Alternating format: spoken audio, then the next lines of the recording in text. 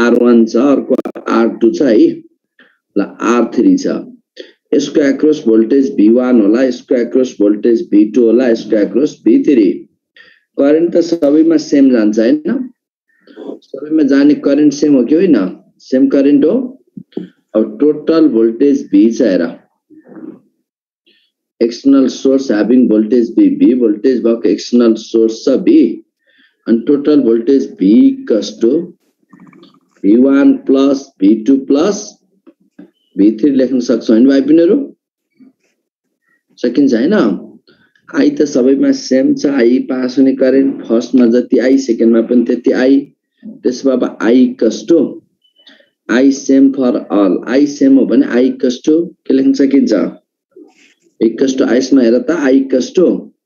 V1 equals to अब हामी के लेखौं V I equals to V1 equals to भन्दै त टोटल I equals to लेख्दा पनि I equals to I1 plus I2 plus I3 लेख्न यसमा sorry total current same V equals to V1 plus V2 plus V3 अब यसैबाट V1 equals to I R1 लेख्न पाइन्छ भाइ पिनहरु I R1 लेख्न पाइयो हजुर सर हजुर पाइयो V1 equals to I R1 लेख्न सक्यो हैन सकिन्छ नि सुनिरा छु मैले भनेको सकिन्छ सर यस सर त्यसमा अब V1 equals to I R1 भयो अनि I को ठाउँमा के लेखौं I equals to I equals to V by R1 plus R2 plus R3 हुन्छ हो इन्टु R1 लेख्न पाइयो भाइ पिनहरु पाइयो कि पाइएन अब सकिहाल्यो त V1 equals to अब के हुने भयो V1 equals to R1 upon R1 plus R2 plus R3 into V लेख्न पाइयो यही भाइ भोल्टेज डिवाइडर रुल के लेख्छौ त भोल्टेज डिवाइडर रुलमा भोल्टेज अनि V2 equals to के होला similarly V2 equals to R2 upon R1 plus R2 plus R3 into V on resistance upon total resistance on resistance upon total resistance into total voltage यही गर्दैन कुरो बुझ्यौ भाइ पिनहरु right अनि V2 equals to लेख्नु पर्यो भने V2 के आउला R2 by R1 plus R2 plus R3 into voltage त्यस्तै V3 के आउँथ्यो होला V3 equal to R3 upon R1 plus R2 plus R3 into V लेख्न पाइयो हैन यस सर सकिन्छ सर यसबाट क्वेशन चाहिँ कसरी सोध्छ सिरियली रेजिस्टरहरु सेरीमा यो छन् अब भन् टर्ममा दिइहाल्ने भयो नि बुझ्यौ यहाँ क्वेशन यहाँलाई त के गाह्रो भयो यहाँको क्वेशनलाई त टक्क रेजिस्टरहरु दिन्छ कुरो बुझ्यौ रेजिस्टरहरु दिन्छ जस्तै कुनै तीनटा रेजिस्टेन्स तर यसको एप्लाई अहिले पछि मैले heating effect of current me पढाउँछु त्यो बेला अलि बढी एप्लाई हुन्छ के है कुरो बुझ्यौ अनि सिम्पल दिन सक्छ नि करेन्ट पनि किन तीनटा जस्तै 3 resistor R connected in series having a 5 Om 10 Om 15 Om अनि एक्सटर्नल सोर्स ह्याभिङ भोल्टेज लाई यसरी दियो नि क्वेशन लेखौं र पर्दैन होला 5 ओम 10 ओम ल 15 ओम का तीनटा resistors are in series with the external source having voltage like के भन्दैला 50 volt and find the voltage across first when V1 equals to के लेख्ने बाबु आफ्नै अपन टोटल भनेको अब 15 plus 10 30 हैन into total voltage 50 यही गर्दिन त नि बाबु कुरो बुझ्यौ कले सोध्दै दियौ नि हजुर क्वेशन लेखौ र सर भिडियो को भन्नु हजुर भिडियो खोल्नु न भिडियो के भन्नु सुनेन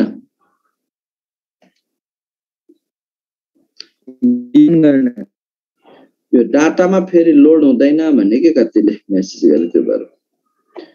डाटा अहिले आज धेरै सिग्नल चलेको छैन डाटामा त्यति राम्रोसँग लोड भएन सर भने यो भिडियो गर्दा धेरै लोड तान्छ नि त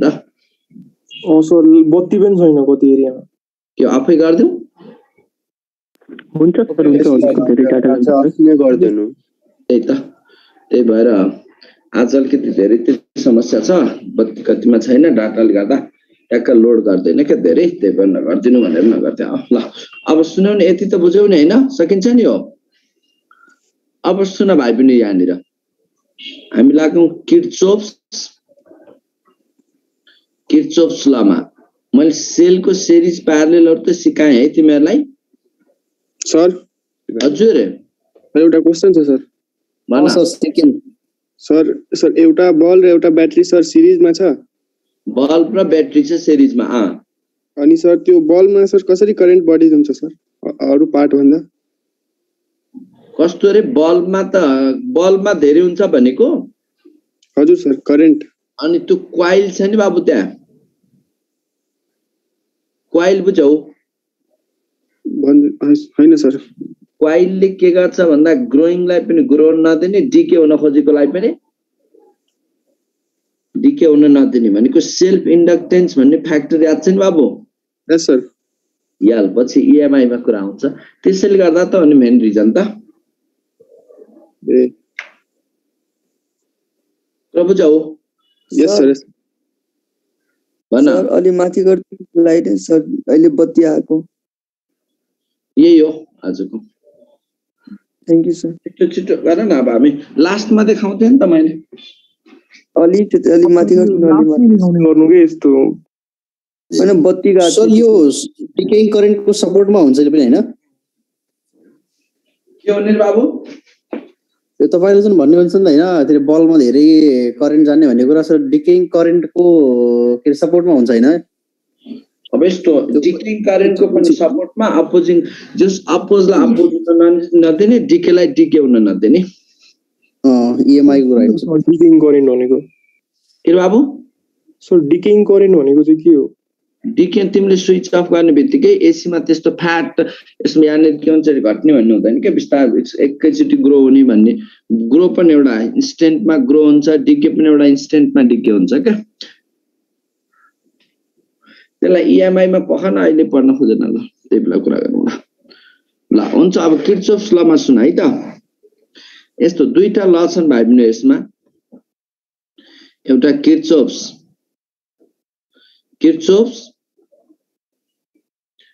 करेन्ट ल किर्चोफ्स करेन्ट लले के भन्छ भन्दा इनकमिङ करेन्ट र आउटगोइङ करेन्टको सम के हुन्छ बराबर हुन्छ कुनै पनि जंक्सनमा अथवा यसलाई जंक्सन ल पनि भन्छ है भाइ बहिनी it is also call junction ल यसरी आउँदै थियो ल यहाँनिर हेर यहाँ I1 current I2 current I3 I4 I5 अब इनकमिङ करेन्ट कति I1 plus I2 outgoing current कति equals to I3 plus I4 plus I5 भनेको incoming current equals to some of incoming current equals to some of outgoing current junction it is also called junction ल त्यही भएर यस्तो हुने भयो कि यो जंक्सनमा जति चार्ज आउँछ नि त्यो जंक्सनबाट त्यति नै चार्ज लिप भएर जान्छ त्यही भएर यसलाई it is based on the principal of it is based on कुन प्रिन्सिपलमा बेसिस छ भाइ पनि यो conservation of charge sir based on the principle of conservation of charge principle of conservation of charge charge conserve भन्ने principal मा यो basis छ भन्ने बुझ त्यसपछि अर्को सेकेन्ड ल के छ हाम्रो किर्चोफ्स भोल्टेज ल सेकेन्ड ल मा किर्चोफ्स भोल्टेज ल or loop law or mesh law Hermès ल। अब यसमा के हुने भयो भन्दा टोटल EMF इक्वल्स टु है total EMF equals to total voltage equals to IR भनेपछि सबै के हुन्छ अल्जेब्रिक सम बराबर हुन्छ। अब सबैको अल्जेब्रिक सम। अब त्यसमा यहाँबाट यसले it is the based on कुन प्रिन्सिपल बेसिस कुनै क्लोज सुन न energy conservation close सर्किटमा 0 voltage voltage भनेको वर्क हो हेर भनेपछि conservation of work it is based on the principal of conservation of energy based on the जानिराखै सोधिन सक्छ based on the principle of conservation of यो conservative system हो के principle of conservation of energy। तर यो त के रे work done by conservative force in any close group is always 0 भने जस्तै हैन र त्यही त भएर त अनि principal of conservation of energy को कुरा गर्यौं बुझौ। हजुर सर कन्जर्भेटिभ सिस्टम को क्लोज पाथमा वर्क डन के हुन्छ 0 कन्जर्भेसन अफ एनर्जी को कुरा हो के हैन सेम कुरा यहाँ आइका हैन र त। हजुर सर हो based on the principal of conservation of energy. अनि यसमा सुन अब यसको तिमीलाई ठुलो ठुलो सर्किटै बनाएर क्वेशन त सोध्दैन कुनै एउटा क्लोज सर्किट को यो एउटा पार्ट हो भन्ने चाहिँ दिन सक्छ त्यही भएर कसरी भोल्टेज रुल अप्लाई गर्ने भन्ने चाहिँ बुझिराख है। तिमी क्लकवाइज जाने कि anti clockwise clockwise anti clockwise पर्दैन बाबु त्यो जता गए पनि हुन्छ क्लकवाइज नै जानुपर्छ भन्ने छैन क्लकवाइज एजम्पसन हैन सर हो क्लकवाइज जाऊ कि एन्टी क्लकवाइज जाऊ तर आफ्नै मजाले जता जानु जाऊ त्यसले केही फरक पर्दैन बरालिँदै चाहिँ नजाऊ कहिले क्लकवाइज जाने कहिले एन्टी क्लक भन्नाले एउटै पाथमा यताउता नगर्ने तर एउटा डाइरेक्सन सुरु गरेपछि त्यही डाइरेक्सनलाई एन्ड गर्ने कुरो बुझौ है। अनि क्लकवाइज अनि दुईटा लुप भएको ठाउँमा दुईटा लुप पनि ठाउँमा एउटामा क्लकवाइज गए पनि अर्कोमा के गर त्यसमा पनि क्लकै हो हैन आफ्नै तरिकाले जे मन मर्जी जाऊ है। अब यस्तो गर सुन पहिला यहाँ सिकाऊ मैले पहिला कता जान्छौ तिमी जाने डाइरेक्सन र यदि तिमी पोटेन्शियल ड्रप हुनेतिर गयौ भने पोटेन्शियल ड्रप हुनेतिर गयो भने नेगेटिभ गर्देऊ कुरो बुझौ। पोटेन्शियल गेन हुनेतिर गयो भने के गर पोजिटिभ गर पोटेन्शियल ड्रप हुनेतिर गयो भने सेलको पोजिटिभ र नेगेटिभतिर जाने हैन के रे बाबु सेलको कुन टर्मिनलतिर गइन्छ भन्ने कुरा हैन सर हैन पर्दैन बाबु पर्दैन त्यसलाई भनेको छु मैले आफ्नै सेलको टर्मिनलले त करेन्ट निकाल्ने हो तिमीले एक्सटर्नल सर्किटमा है कुरो बुझौ त्यसले करेन्ट निकाल्ने हो तर तिमी अब सेल यता चाहिँ यसरी जानुपर्छ होइन पर्दैन आफ्नै मनमर्जी जाऊ कुरो बुझौ। हजुर तर तिमी ड्रप हुनेतिर गयो भने नेगेटिभ गर गेन हुनेतिर गयो भने पोजिटिभ गर म सिकाइहाल्छु चिन्ता नगर न के गर्ने भन्ने पोइन्टलाई सुन है। ल मान यो कुनै ब्याट्री छ यो ब्याट्री भएर यो ब्याट्रीको सुन यो पोजिटिभ टर्मिनल पोजिटिभ प्लेट यो नेगेटिभ प्लेट। ल मान तिमी क्लकवाइज तिर गयो है भाइ बहिनी सुन है त अब के भयो भन्दा क्लकवाइज तिर गयो यसरी गयो भने जस्तै यहाँनिर यसरी गयो भने अब यहाँ के हुने भयो भन्दा भाइ बहिनी तिमी जाने डाइरेक्सन र तिमी जाने सुन त potential positive potential high potential हो नेगेटिभ पोटेन्शियल लो पोटेन्शियल हो positive potential high potential negative potential लो पोटेन्शियल हुने हुनाले तिमी जाने डाइरेक्सन ड्रप हुनेतिर भयो कि गेन हुनेतिर ल सोच त ड्रप पोटेन्शियल ड्रप हुनेतिर गयो कि गेन हुनेतिर ड्रप हो किन भन्दा तिमी पोजिटिभबाट नेगेटिभतिर गयो भने त ड्रप हुनेतिर गयो नि। ल मान यो ब्याट्रीको पोटेन्शियल 20 भोल्ट छ भने अब यसलाई तिमीले के गर्नु पर्यो नेगेटिभ गरिदिनु पर्यो नेगेटिभ दैट इज -20 गरिदिनु पर्यो के कुरो बुझौ। फिर यसैमा हेर सर फेरि भन्दिन न सुन न तिमी यस्तो हो के तिमी क्लकवाइज जाँदैछौ अथवा एन्टी क्लकवाइज जाँदैछौ त्यसले केही म्याटर गर्दैन सुन त यो ब्याट्री देखाउ नि पहिला यहाँ इजी छ यो ब्याट्री देखाउ ब्याट्रीमा यो पोजिटिभ प्लेट हो यो नेगेटिभ प्लेट हो भनेपछि पोजिटिभ पोटेन्शियल स्केलर कि भेक्टर पोटेन्शियल स्केलर अनि पोजिटिभ पोटेन्शियल भनेको हाई पोटेन्शियल नेगेटिभ पोटेन्शियल लो पोटेन्शियल भयो कि भएन है अब सुन तिमी जाँदैछौ यता तिमी जाने डिरेक्सन र तिमी त यो डिरेक्सन जाँदैछौ तिमी जाने डिरेक्सन र त्यो ब्याट्रीमा सुन न ब्याट्री तिमी ब्याट्रीको पोटेन्शियल ड्रप हुनेतिर गयौ कि गेन हुनेतिर ड्रप हुनेतिर गयौ नि त पोटेन्शियल ड्रप हुनेतिर गयौ पोटेन्शियल ड्रप हुनेतिर गयो भने पोजिटिभ प्लेटबाट अनि ड्रप तिर गयो भने यसको पोटेन्शियल अब नेगेटिभ गर्देऊ भनेको के मैले कुरो बुझौ यस सर अनि त्यसपछि यो ब्याट्री छ हेर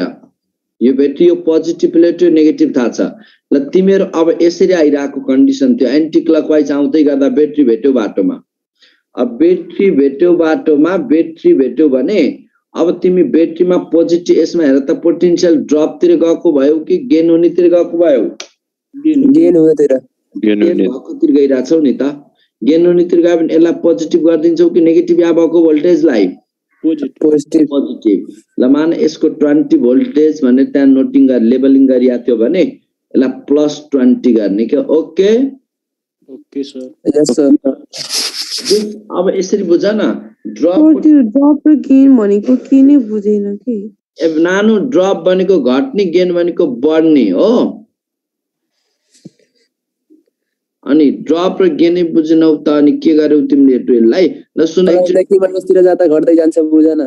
अनि यो पोजिटिभ छ यो पोजिटिभ छ यो नेगेटिभ छ भने ल यो यता जाँदाखेरि पोटेन्शियल ड्रप भयो पोजिटिभबाट नेगेटिभ तिर पोटेन्शियल पोजिटिभ भनेको यहाँ भने त मैले हायर पोटेन्शियल नेगेटिभ पोटेन्शियल भनेको लोअर पोटेन्शियल अब यस्तो भयो कि अरु यहाँनिर अब यसमा तिमी अब पोजिटिभ प्लेटको साइड तिरबाट नेगेटिभ तिर गइराछौ भने त तिमी जाने डाइरेक्सन भनेको ब्याट्रीमा पोटेन्शियल ड्रप हुने डाइरेक्सन भयो कि गेन हुने डाइरेक्सन ड्रप हुने अनि ड्रप हुँदा नेगेटिभ गरा भने मैले अनि यो ब्याट्रीमा मैले के भनेको छु भन्दा ल तिमी यता आएको छौ अनि यो नेगेटिभबाट पोजिटिभ तिर आइराछ भने त गेन हुनेतिर आयो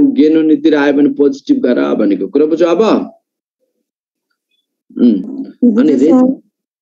रेजिस्टरको केसमा सुन ब्याट्रीको केसमा त यो भयो यो रेजिस्टर छ अब सर्किटमा त ब्याट्री रेजिस्टरहरु भेट भइरा हुन्छ नि त अब जान डाइरेक्सन रेजिस्टर आयो यो रेजिस्टरमा करेन्टको डाइरेक्सनलाई यसरी देखाइया छ ल त्यहाँ देखाएको हुन्छ नि करेन्टको डाइरेक्सन अब तिमी यदि क्लकवाइज जाँदै गरेको छौ तिमी क्लकवाइज छ भने यता गइराको छौ भने अब सुन है यसरी गएको छौ भने अब यहाँनिर भन्न त तिमी ड्रप हुनेतिर गयौ कि गेन हुनेतिर ड्रप किन ड्रप भन्दा करेन्ट फ्लो हुने भनेको हायर पोटेन्शियल टु लोअर हो कि lower to higher current higher to lower हुन्छ खोलामा पानी तलदेखि माथि बग्छ कि माथिदेखि तल माथिबाट तल हो त्यस्तै यहाँ पनि करेन्ट फ्लो हुने भनेको हायर पोटेन्शियलबाट लोअर पोटेन्शियल हो त्यसमा यहाँ करेन्टको डाइरेक्सन यहाँ हेर है तिमीले नचुक्ने करेन्ट यसरी यता गइराछ भन्नुको रिजन त अब यो रेजिस्टरमा यतातिर के हुने भयो त हायर पोटेन्शियल यतातिर लोअर पोटेन्शियल भएको बुझ्नु पर्यो कि परेन अब त्यसमै तिमी पोटेन्शियल ड्रप हुने डाइरेक्सन तिर गयौ कि गेन हुने डाइरेक्सन तिर गयौ ड्रप हुनेतिर गयो नि त किन अब high potential to low potential तिर गयो भने त घट्ने तिर गयो भनेको क्या है अब यो I इन्टु R हुन्छ नि यसलाई पोजिटिभ गर्छौ कि नेगेटिभ यहाँ पहिला पोजिटिभ लिन्छौ कि नेगेटिभ भन त अब नेगेटिभ ड्रप हुनेतिर जाँदा नेगेटिभ भने मैले दैट इज यहाँ आउने I इन्टु R लाई माइनस I इन्टु R गर्ने ओके सर ल यो त थाहा भयो नि पहिला बुझाइ यसको अहिले कन्सेप्ट एप्लाई गर्ने केसमा त फेरि जाउँला पहिला यो कन्सेप्ट नै बुझेन भने त फेरि कसरी गर्छौ भन्ने कुरा हो क्या है त्यसो भए यो रेजिस्टरमा यो रेजिस्टर छ हेर आर रेजिस्टेन्स भएको रेजिस्टर ल करेन्टको डाइरेक्सन त ल यहाँ देखाइएको छ आई करेन्ट यता गइरहेको छ है तर तिमी चाहिँ यता लाग्यौ तिमी आको डाइरेक्सन यस्तो पर्यो भने अब तिमी ड्रप हुनेतिर गयौ कि गेन हुनेतिर गेन हुने सर लो टु हाई तिर गेन हुनेतिर गयौ अब गेन हुनेतिर गयो भने पोजिटिभ कि नेगेटिभ पोजिटिभ गरा भनेको छु नि मैले positive that is plus IR simply logic त यो हो अब यसरी बुझ्दा गाह्रो लाग्यो भने सुन के गर्ने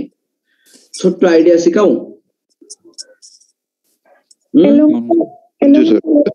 हुन्छ सर अनि पोजिटिभ छ भनेपछि पोजिटिभ गर्ने हैन कस्तो रे करेन्टको एरो र अनि कन्डक्टेन्सको जो एरो छ त्यो एकै ठाउँतिर गइरहेछ भनेपछि नेगेटिभ करेन्ट बुझिन मैले तिमीले भनेको करेन्टको एरो र करेन्टको डाइरेक्सन र रेजिस्टेन्सको डाइरेक्सन अनि रेजिस्टेन्सको पनि कहाँ डाइरेक्सन भने त नि फेरि लुपको डाइरेक्सन त्यो त आफ्नो जाने डाइरेक्सन आफूले लिएको त लुपको डाइरेक्सन भन्न खोजेको है अब यसरी बुझ अब सुन यसरी जाऊ ब्याट्रीको केसलाई केही तनाव नलेऊ अब सुन यस्तो गर्ने ल माने कुनै एउटा ब्याट्री छ ल तिमी जाँदै गर्दा ल तिमी क्लकवाइज गइराछौ कि एन्टी क्लकवाइज जहाँ जुन जसरी पनि लिन पायौ हैन ल तिमी यसरी जाँदै गर्दा तिमीलाई यता गइराछौ ब्याट्रीको लास्ट प्लेट पोजिटिभ भेट्यौ कि नेगेटिभ ब्याट्रीको लास्ट प्लेट पोजिटिभ कि negative ब्याट्रीको last plate negative sir negative ब्याट्रीको last plate त नेगेटिभ छ नि लास्ट प्लेट नेगेटिभ तिमी यता आइराछौ नि त यसरी आइराछौ भने त सुरुमा यो प्लेटलाई भेट्छौ अनि अर्को नेगेटिभलाई भेट्छौ ब्याट्रीको लास्ट प्लेट नेगेटिभ आयो भने के गर्दैौ नेगेटिभ गर्दैौ त्यहाँदेखिको भोल्टेजलाई माइनस गरेर गर्दैौ है नेगेटिभ लिने है कुरो बुझौ त्यसैले ल यो एउटा सेल भयो यो पोजिटिभ प्लेट यो नेगेटिभ त थाहा छ ल तिमीहरु अब यो डाइरेक्सनमा आइराथ्यौ भने ब्याट्रीको लास्ट प्लेट पोजिटिभ भेट्यौ कि नेगेटिभ पोजिटिभ किन अब यता आउँदै गर्दा त सुरुमा नेगेटिभ प्लेट भेट्यौ लास्टमा पोजिटिभ अनि लास्ट प्लेट कुन भेट्यौ लास्ट प्लेट पोजिटिभ भेट्यौ हैन अनि यहाँ के गर्दैौ त पोजिटिभ लिने ओके सर ल ब्याट्रीमा छैन सर ब्याट्रीमा तनाव छैन अब रेजिस्टरको केसमा हेर रेजिस्टरमा अपोजिट गर्ने होला नि सर ल सुन रेजिस्टरको केसमा सुन न केही तनाव नल्याउ त ल अब तिम्रो रेजिस्टरमा करेन्टको डाइरेक्सन देखाइराछ हो यता अनि तिमी जाने सिलिगुडी भन्न खोजेको हैन है मैले फेरि तिमी जाने डाइरेक्सन र तिमी जाने अलि तल गर्दिनु हजुर अलि तल के रे बाबु अलि तल गर्दिनु नि त्यो माथिको स्लाइड भनिरे पखाना कान्छ यहाँ बुझ्दै जाऊ न आउँदा ढिलो आउँछ अनि तल तल भन्छ ल पछि देखाउने के स्लाइड त्यो स्लाइडले बुझ्दै जाऊ न अनि स्लाइड तिमी आउँछौ तिमीलाई देखाए फेरि अर्कोलाई देखाए फेरि अर्कोलाई देखाए यही देखाउँदै बसिरहेको हुन्छ क्लास ल सुन है त ब्याट्रीमा सर लास्टमा देखाउनु होला ल ब्याट्रीको केसमा तनाव छ अब छैन पटक्कै छैन रेजिस्टरको केसमा सुन यो आर रेजिस्टेन्स भएको रेजिस्टर हो त्यो रेजिस्टरमा तिमी जाने डिरेक्सन र करेन्टको डिरेक्सन सेम छ कि अपोजिट अहिले त्यो रेजिस्टरमा सेम छ ए कोही म्युट गर्छु है तिमीहरूलाई हेर अब होल म्युट हानिदिन्छु फेरि यस्तो गर्न आयो भने त वातावरण प्रदूषण गरायो भने ल अब यस्तो भइदियो तिमी जाने डिरेक्सन र त्यो रेजिस्टरमा करेन्टको डिरेक्सन सेम छ भने यति बेला के गर्दौ माइनस गर्दौ माइनस है माइनस आई इन्टु आर अनि यो रेजिस्टरमा तिमी जाने डिरेक्सन र त्यो रेजिस्टरमा करेन्ट फ्लो हुने डिरेक्सन तिमी जाने डिरेक्सन र रेजिस्टरमा करेन्ट फ्लो हुने डिरेक्सन सेम कि अपोजिट अपोजिट अहिले अपोजिट छ नि तिमी जाने डिरेक्सन यता लुप लिइराछौ तिमीले लुप तर रेजिस्टरमा करेन्ट त यता गइराछ तिमी जाने डिरेक्सन र करेन्टको डिरेक्सन अपोजिट भयो भने के गर प्लस आइआर अब यस्तो गर्ने तिमी सुन त तिमी जाने डिरेक्सन र त्यो रेजिस्टरमा करेन्टको डिरेक्सन अपोजिट भयो भने अपोजिटिभ अपोजिटिभ अपोजिटिभ अपोजिटिभ अपोजिटिभ अपोजिटिभ अपोजिटिभ अपोजिट भयो अपोजिटिभ पोजिटिभ पोजिटिभ अपोजिटिभ पोजिटिभ गर्दैन क्या कुरो बुझौ हैन जहाँ गइराछ रेजिस्टर अब यो रेजिस्टर छ करेन्ट यता देखाइराछ तर तिमी लुप भनेपछि opposite opposite अपोजिटिभ अपोजिटिभ अपोजिटिभ positive positive positive positive भएन अपोजिटमा पोजिटिभ छ सर भयो सर भयो सक्यो अब केही सोध्नु तनाव लिनु पर्ने क्या अपोजिटिभ अपोजिटिभ अपोजिटिभ उस्तै उस्तै छैन र छ सर पोजिटिभ भन्नु पर अपोजिटिभ अपोजिटिभ पोजिटिभ अपोजिट आयो पोजिटिभ अपोजिटिभ अपोजिटिभ आयो पोजिटिभ पोजिटिभ गर्ने सम्झे त त्यही गर्ने नि ब्याट्रीमा लास्ट प्लेट जे भेट्यो त्यही गर्ने बुझौ ब्याट्रीमा लास्ट प्लेट जे भेट्यो त्यही गर्ने अनि यसमा सेल के रेजिस्टरमा त सेम भए नेगेटिभ अपोजिटिभ अपोजिटिभ अपोजिटिभ पोजिटिभ गर्ने ओके ओके सर ल ओके यही गर न जिन्दगीमा हैन ल तिमीलाई एउटा सर्किटै बनाएर सिकाउँछु अनि जिन्दगीभर भुल्दैनौ त्यस्ता सर्किटै बनाएर टाइपका त तिमीलाई सोध्दैन भाइ बहिनीहरुलाई सिकाउन काम लाग्छ तर यो सिकाइसकेपछि तिमीलाई सर्किटको एउटा पार्ट हो भन्ने कुरा दिइहाल्यो भने पनि अब ब्याटलको लागि रेडी छु भन्ने हुनु पर्यो भिडन्तको लागि तयार छौ नि कि छैनौ एकदम युद्ध मैदानको लागि ल सुतिरा छौ नि तिमीहरु मलाई थाहा छ हो हैन सर अल्छीहरु राम्रो त जहिले जाँगेरिलो मान्छे हो थाहा थियो मलाई नामै राम सुतेको छैन नामै राम छ त अनि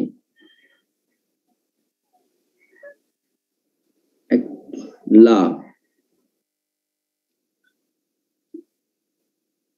यसमा है ल यसमा अब तिमीहरुले यसमा लुप ल मैले दुईटा लुप भएको सर्किट देखाए है ल अब यति जान्यो भने जस्ता केस पनि डिल गर्न सकिहाल्छौ तनावै छैन र ल यसलाई 2 ओम लेखे मैले ल यो 1 ओम यो 2 ओम छ सपोज यो 3 ओम छ ल यसलाई 2 ओम राखियो केही छैन अनि यो ब्याट्रीको 20 भोल्ट छ अनि यसको इएमएफ 10 भोल्ट छ सुनाइ भाइ पिनहरु दुईटा ब्याट्री भएको सर्किट आयो दुईटा ब्याट्री भएको सर्किट आइसकेपछि सुरु कुनबाट गर्ने केटाकेटी यो सुरु जंक्सन कमन सुरु कुन ठुलो ब्याट्रीबाट गर्ने कि सानो ठुलोबाट स्टार्ट गर्ने जहिले पनि मैले यो त पहिलादेखि भनि गरिरहेको छु दुईटा भएको ठाउँमा जहिले पनि ठुलोबाट सुरु गर्ने ओके ओके सर ठुलोबाट ल त्यसमै 20 ठुलो छ ठुलोबाट करेन्ट निकाल्न सुरु गर करेन्ट बाहिर निकाल्दा जहिले पोजिटिभ प्लेटबाट स्टार्ट गर्ने त हो नि हैन ल यसरी निकाल्यौ करेन्ट गयो आई करेन्ट गएको छ के गएको छ करेन्ट आई करेन्ट ल आई करेन्ट गएको छ आई करेन्ट ल यहाँसम्म करेन्ट त आई नै गयो तर यहाँ आउँदा त अब करेन्ट डिभाइड भएन हैन हो हो सर यसो गर ल यतातिर I1 गयो होला भने यता कति गयो होला I-I1 I2 नगरौ न I-I1 है ओके यो गर्दै ल I1 गयो अनि I1 गइराछ यसलाई बाल नदेऊ है सुन्यौ कुनलाई सर यो सेल 2 सेकेन्ड आयो नि त्यसलाई बाल नदेऊ हुन्छ ल I2 I1 I1 त्यसले के गर्यो त्यसलाई मतलब नगर आफ्नै तरिकाले ल I1 दिँदै जाऊ गयो अब यहाँ मिट भयो I minus I1 र I1 मिट भएर त फेरि यहाँ I नै भएर आयो कि आएन आयो सर हो पोजिटिभ चार्ज कन्जर्भ भयो हजुर त्यो त हुनै पर्यो पोजिटिभ प्लेटबाट जति निकालेको थियो नेगेटिभ प्लेटमा त्यति नै आइपुग्नु पर्यो के सेलमा ओके ओके सर पहिला करेन्ट निकालेको त बुझौ नि सबले बुझियो सर यस सर अब यहाँ दुईटा लुप छन् भाइ बहिनीहरु एउटा छ A B C D A एउटा लुप छ अर्को D E F C D loop छ ओके दुईटा लुप अब सुन एउटा लुप जुन छ कुनमा क्लकवाइज जाउँ कुनमा एन्टी क्लकवाइज जाउँ अथवा दुईटैमा एन्टी क्लकवाइज जाउँ कि दुईटैमा क्लकवाइज जाउँ जे मन लाग्छ त्यही गर मन लागेको गर्न पायौ के यहाँ त गुरु बुझौ ठुलेमा क्लकवाइज जाम सर एमा के गरौँ फर्स्ट लुपमा भन दुईटैमा एन्टी ल एन्टी क्लकवाइज जाम सर एन्टी क्लकवाइज जाउँ एउटा भन त कहिले के भनिरहेको छौ केही फरक पर्दैन के जसरी गए पनि anti clockwise anti clockwise anti positive प्लेटबाट गयो भने त हैन त्यसमा ठ्याक्कै रेजिस्टर आउने बित्तिकै ठ्याक्कै पोटेन्शियल घट्दै घट्दै जान्छ नि त त्यसरी सजिलो हुन्छ होला हैन सजिलो त हुन्छ तर त्यो पनि पर्दैन मैले सजिलो बनाइदिए भएन तिमी तनाव नल्याउ न ल एन्टी क्लकवाइज गइयो भने ल ठीक छ एन्टी क्लकवाइज गइयो यसरी यो एन्टी क्लकवाइज हो नि ओके हो सर हो सुन अनि कहाँबाट सुरु गर्छौ त्यही पोइन्ट स्टार्ट गर पहिला कुन ए बाट सुरु गर्छौ हो सर ल ए बाट सुरु गर्छौ लुप लिँदाखेरि पनि त्यसरी नै एन्टी क्लकवाइज प्याटर्न हुने गरी ल्याउ के सजिलो हुन्छ A B C D A loop हेर्यौ देख्यौ यो यस सर यस सर एबीसीडी ए मा अब हेर एबीसीडी ए मा ए बाट सुरु गर्यौ अब तिमी त यता गइराछौ नि त एन्टी क्लकवाइज हैन तिमी जाने डाइरेक्सन र त्यो रेजिस्टरमा करेन्टको डाइरेक्सन सेम कि अपोजिट सेम भए पनि के गर्ने भनेको छु मैले माइनस आई इन्टु आर भनेको 2 ओके र तिमी यतै गइराछौ हेर तिमी जाने डाइरेक्सन र करेन्टको डाइरेक्सन सेम कि opposite same minus I into R चाहिँ 1 छ अब यसमा पनि तिमी जाने डाइरेक्सन र करेन्टको डाइरेक्सन सेम कि opposite same minus I one हो नि करेन्ट हैन इन्टु 2 ओके अनि यता हेर सर त्यो आई माइनस आई वान कसरी भएको हो ए फुच्ची तिमी पनि कति आयो यहाँ आई आयो हो यहाँ अनि यहाँ जब आई यसरी आएको थियो यो आई अनि यो आई त तिम्रो के दुईटा डिवाइड हुनु पर्ने ल यता I1 गयो पनि बाँकी यता गयो तिमीसँग ल 10 रुपैयाँ थियो एकजना मगन्तेलाई 3 रुपैयाँ दियो भने बाँकी कति रह्यो तिमीसित 10 माइनस 3 खै त सोध्ने मान्छे बोल्दैनौ फेरि ल यसरी I माइनस I1 भयो ल यहाँ यता गयो सर हजुर सर अनि सेम यो माइनस लेख्यो यहाँ बुझिरहेछ नि यो माइनस I mean 2 अनि लजिक अनि यहाँ आयो ए ल अब ब्याट्रीमा आयो ब्याट्रीको लास्ट प्लेटलाई कुन प्लेटलाई ठोक्यौ लास्टमा पोजिटिभ त्यसपछि प्लस कति हो त्यो 20 प्लस 10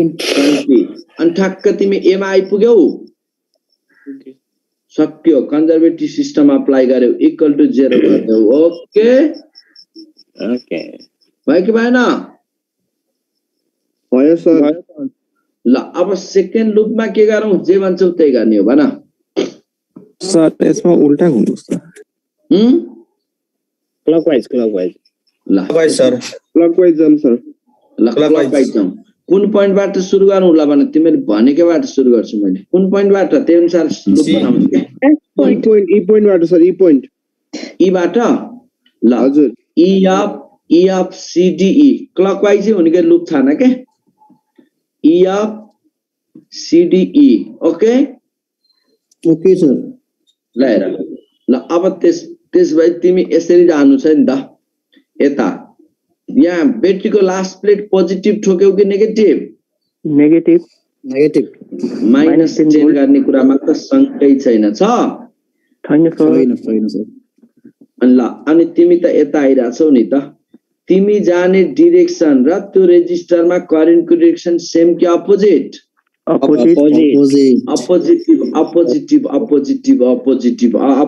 अपोजिटिभ प्लस हो अनि करेन्ट I1 इन्टु R2 हो सर हो अनि अब त तिमी यतै गइराछौ नि त एन्टी क्लकवाइज हैन अब यसमा करेन्टको डाइरेक्सन र तिमी जाने डाइरेक्सन सेम कि अपोजिट सेम करेन्ट कति हो I minus I1 करेन्ट हो इन्टु रेजिस्टेन्स 2 हैन हो अनि तिमी त यता गइराछौ अझै तिमी जाने डाइरेक्सन र करेन्टको डाइरेक्सन सेम कि अपोजिट अपोजिटिभ करेन्ट कति हो I1 करेन्ट कति हो I1 3 अनि तिमी लास्ट फाइनल पोइन्टमा आइपुग्यौ इक्वल टु 0 अब दुईटा इक्वेसन एउटा यो इक्वेसन हुन्छ अनि अर्को यो इक्वेसन हुन्छ दुईटा इक्वेसन बनाउने ड्याङका ड्याङ सल्भ गर्ने जोस मैले अहिले तिमीलाई के सिकाएको भन्दा लुप रुल लगाउन सिकाएको लुप रुल लगाउन अब सक्छौ यस सर जति पनि अब पनि सकेन भने त तिमीलाई त भक्कुमार पिट्नु बाहेक अरु के नै रहन्छ र हैन सर एउटा क्वेशन भन सर हजुरले भन्नु हैन त्यो के भन्छ 20 भोल्ट र 10 भोल्ट आयो भने चाहिँ 10 भोल्टलाई चाहिँ हामीले मतलब इग्नोर गर्दिने हैन तर इग्नोर भन्दा नि ठुलोबाट सुरु गर्ने त्यसकै तरिकाले गइराख्ने अनि -5 10 भोल्ट आयो भने चाहिँ के गर्नु हो सर कस्तो भयो भने दुईटा 20 भयो भने कस्तो बुझ अलि बुझ्ने गरी भन न तिम्रो माइक डिस्टर्ब छ दुईटै सेम भोल्टेज भयो भने चाहिँ के गर्ने दुईटा सेम भयो कुनै एउटाबाट सुरु गर्न न भइहाल्यो त सर करेन्टको डाइरेक्सन पोजिटिभबाट नेगेटिभतिर जानु पर्ने हैन जहिले पनि ब्याट्रीमा त पोजिटिभ प्लेटबाट निकाल्ने त हो नि बुझ्यौ दुईटै सेम भयो त के तनाव त नि जुनमा लाग्छ त्यसबाट गर यताकोबाट गरे पनि गर उताबाट निकाले पनि निकाल तर अब ठुलो सानो हुने बित्तिकै ठुलोलाई नै सुरुमा गर्ने के बुझ्यौ सर एउटा कमन क्वेशन सोध्छु है भन सर हामीले जेनरली त के भन्छौं इलेक्ट्रोन्सको फ्लोलाई करेन्टको फ्लो बुझ्छौ हैन सर तर इलेक्ट्रोन फ्लो नि डाइरेक्सनको opposite current sir electrons flow from हामीले lower potential to higher potential भन्छौं फेरि sir electron flow from lower to higher भन्छौं नि सर हामीले इलेक्ट्रोन लो टु हाई त भने मैले हिजो पनि त सिकाएको थिएँ तिमीलाई हैन यो पोइन्ट अनि सर करेन्ट लिँदाखेरि हामीले पोजिटिभ टर्मिनलबाट निकाल्छौं फेरि त्यही त इलेक्ट्रोन फ्लो नि डाइरेक्सनको अपोजिट हैन करेन्ट सर करेन्टको कन्भेन्सनल डाइरेक्सन चाहिँ नेगेटिभ टु पोजिटिभ तिमी पनि रतन भाइ हावा निस्क्यौ ल इलेक्ट्रोन तिमीलाई यसरी इलेक्ट्रोन यता फ्लो भएको छ इलेक्ट्रोन यो फ्लो भएको छ भने वायरमा करेन्ट यता भनेर लिने हैन कान्छ ल कुरा आइसक्यो त्यसपछि यतिका जस किर्चोफ्स लुज लगाउनमा अब डाउट छ हैन sir thank you so much ल अब जस्ता केस पनि मिलाउँछौ भाइ बहिनी तिमीले आफ्नो भाइ बहिनीहरुलाई एउटामा एन्टी क्लकवाइज र एउटामा क्लकवाइज लिने हो कि ए बाबु यत्रो भनेपछि तिमी पनि यार कति थिएन क्या टाइममा जताबाट ए मल्लाको गर यता एन्टी क्लकवाइज ल्याऊ अब यता एन्टी ल्या यहाँ क्लकवाइज लिनुपर्छ भन्ने छैन एन्टी नै ल्याऊ दुईटामा एन्टी ल्याऊ दुईटामा क्लक ल्याऊ तर जहाँ जेबाट सुरु गरेको छु त्यसैलाई लिएर कम्प्लिट गरे यति भयो है ए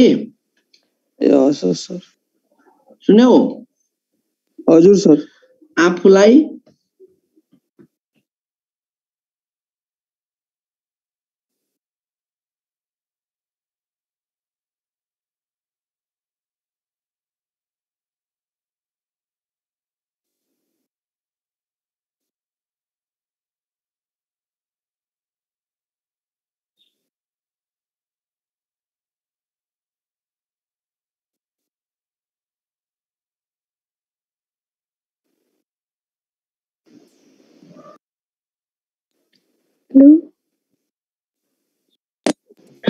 हेलो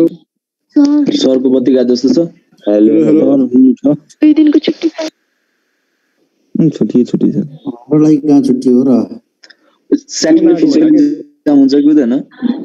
शुक्रबार आइतबार छुट्टी हाम्रो पनि हो हाम्रो पनि अहिले सर आउनुहुन्छ 13 बजेपछि के को छुट्टी हो र अनलाइन पनि छुट्टी हुन्छ कहाँ अनलाइनको छुट्टी हुन्छ अहिले आइहाल्छ नोटिस नि अनलाइन त हुँदैन होला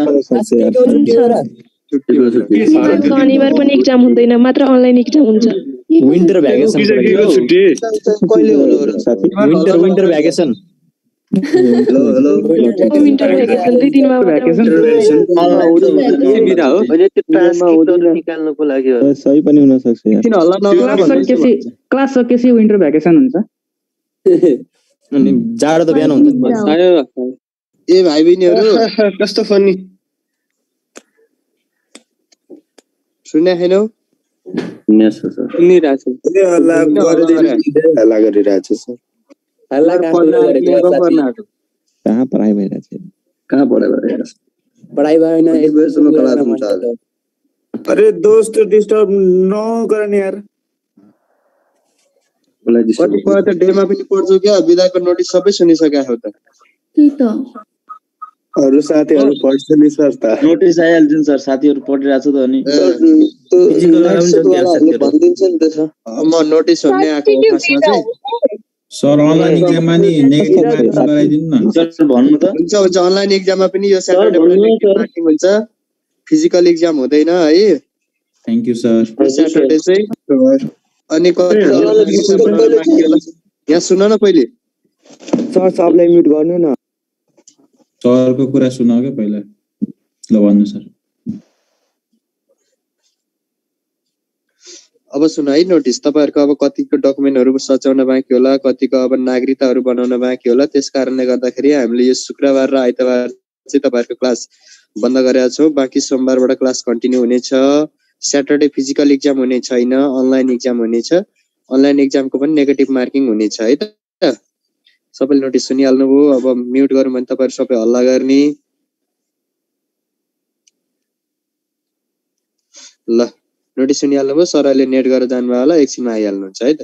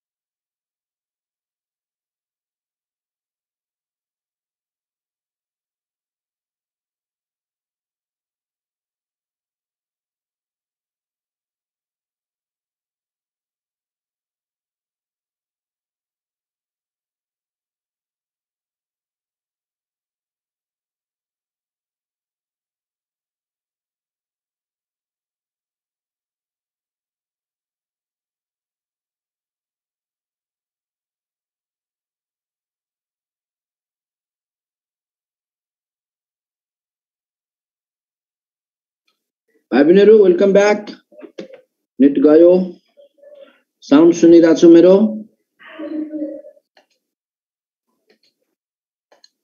सुनिरहेको छु मलाई सर यस सर यस सर यस सर ल सर यो एनोटेसन अफ गरिदिनु न त बोर्डमा के लेखिरहेको छ नि गर्ने रे एनोटेसन अफ गरिदिनु न सर हैन सर यो पेन लेख्ने छ नि ल अहिले गरे थिए मैले अब सुन्ने हानेर सक्छौ नि यसलाई अब यस सर यो स्टिप्स ला अप्लाई गर्न सकिन्छ हैन जस एकदम ल अहिले साउन्ड क्लियर छ यहाँको नेट गएछ का अर्को गोटी सर एकदम साउन्ड भिडियो सबै ठीक छ ल अब सुन यहाँनिर कुरा के रह्यो भन्दा जस तिमीले अब किर्चोफ्स ल भोल्टेजलाई एप्लाई गर्न त सकिहाल्छौ अब कुरा आउँछ यहाँनिर हामीले अब यसमा व्हिटस्टोन यसकै एप्लिकेसन व्हिटस्टोन ब्रिज सर्किटमा सुन है ब्रिज सर्किट व्हिटस्टोन ब्रिज सर्किटले के भन्छ भन्दा भाइ बहिनीहरु कुनै यस्ता जंक्सन छन् भाइ बहिनी एउटा धेरै यस्ता वायरहरुको एउटा बनायो के एउटा रेक्ट्याङ्गल बनायो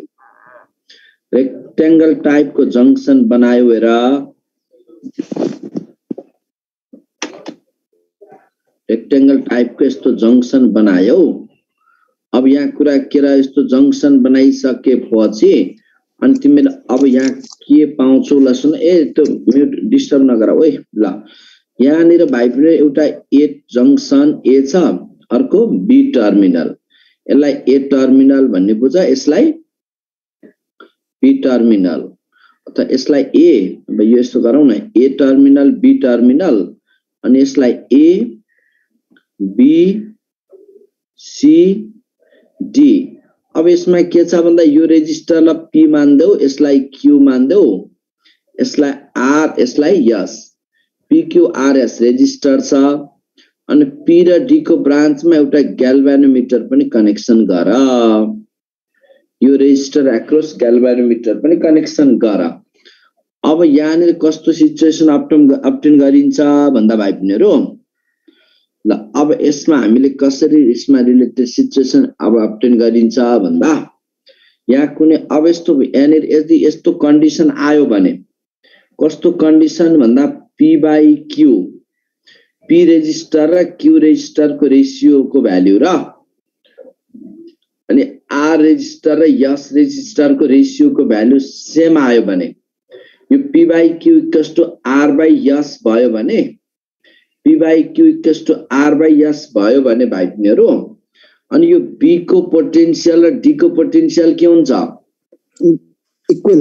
इक्वल हुन्छ भन्नुको मतलब VB इक्वल्स टु वखत यहाँ थोरिकल स्क्रिन के रहेछ VB इक्वल्स टु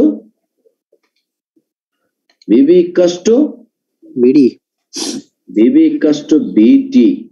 B को पोटेन्शियल र D को पोटेन्शियल सेम हुनाले अब यो BD galvanometer branch through current pass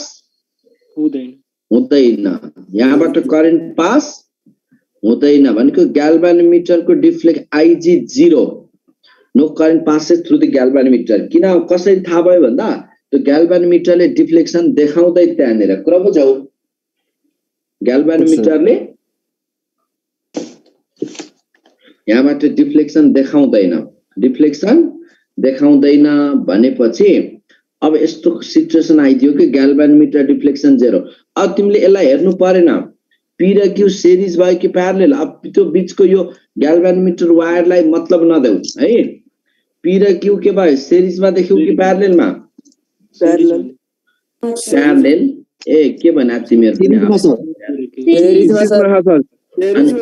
सिरिजमा आरपीक्यू series भयो भने दुईटाको equivalent resistance P plus Q भयो कि भएन भयो सर अनि आरपीएस यसमा यो कुन छ आरएस पनि के छ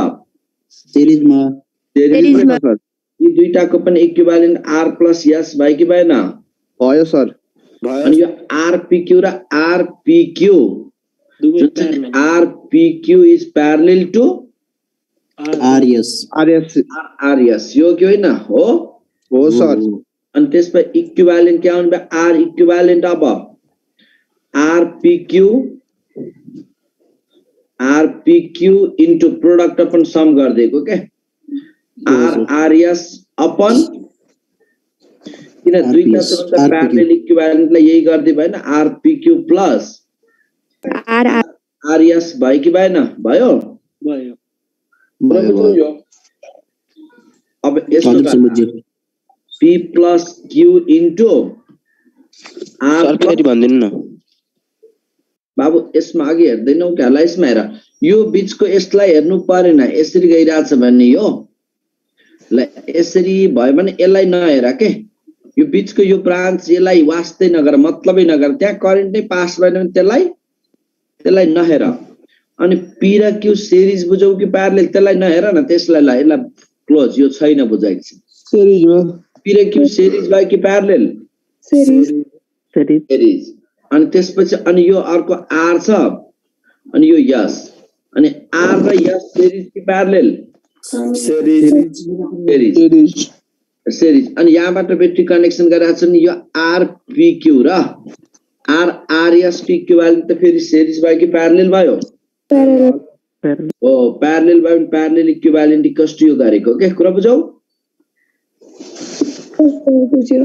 R P Q P plus Q plus are plus ए आउने भयो आर इक्विभ्यालेन्ट ओके सर यसै त्यहाँ दिएका भ्यालुलाई डिल गर्दै नि अब त्यस्तो धेरै ह्युज टाइपको त्यस्तो फिगरै टाइप बनाएर त्यसरी दिँदैन जस्ट व्हिट स्टोनको यो कन्सेप्ट हो भन्ने चाहिँ बुझ है कुरा बुझौ सकिन्छ ल अब यसमा त डिल गर्न सकिहाल्यौ पोटेन्सियोमिटर थाहा छ नि भाइ बहिनी तिमीलाई पोटेन्सियोमिटर सर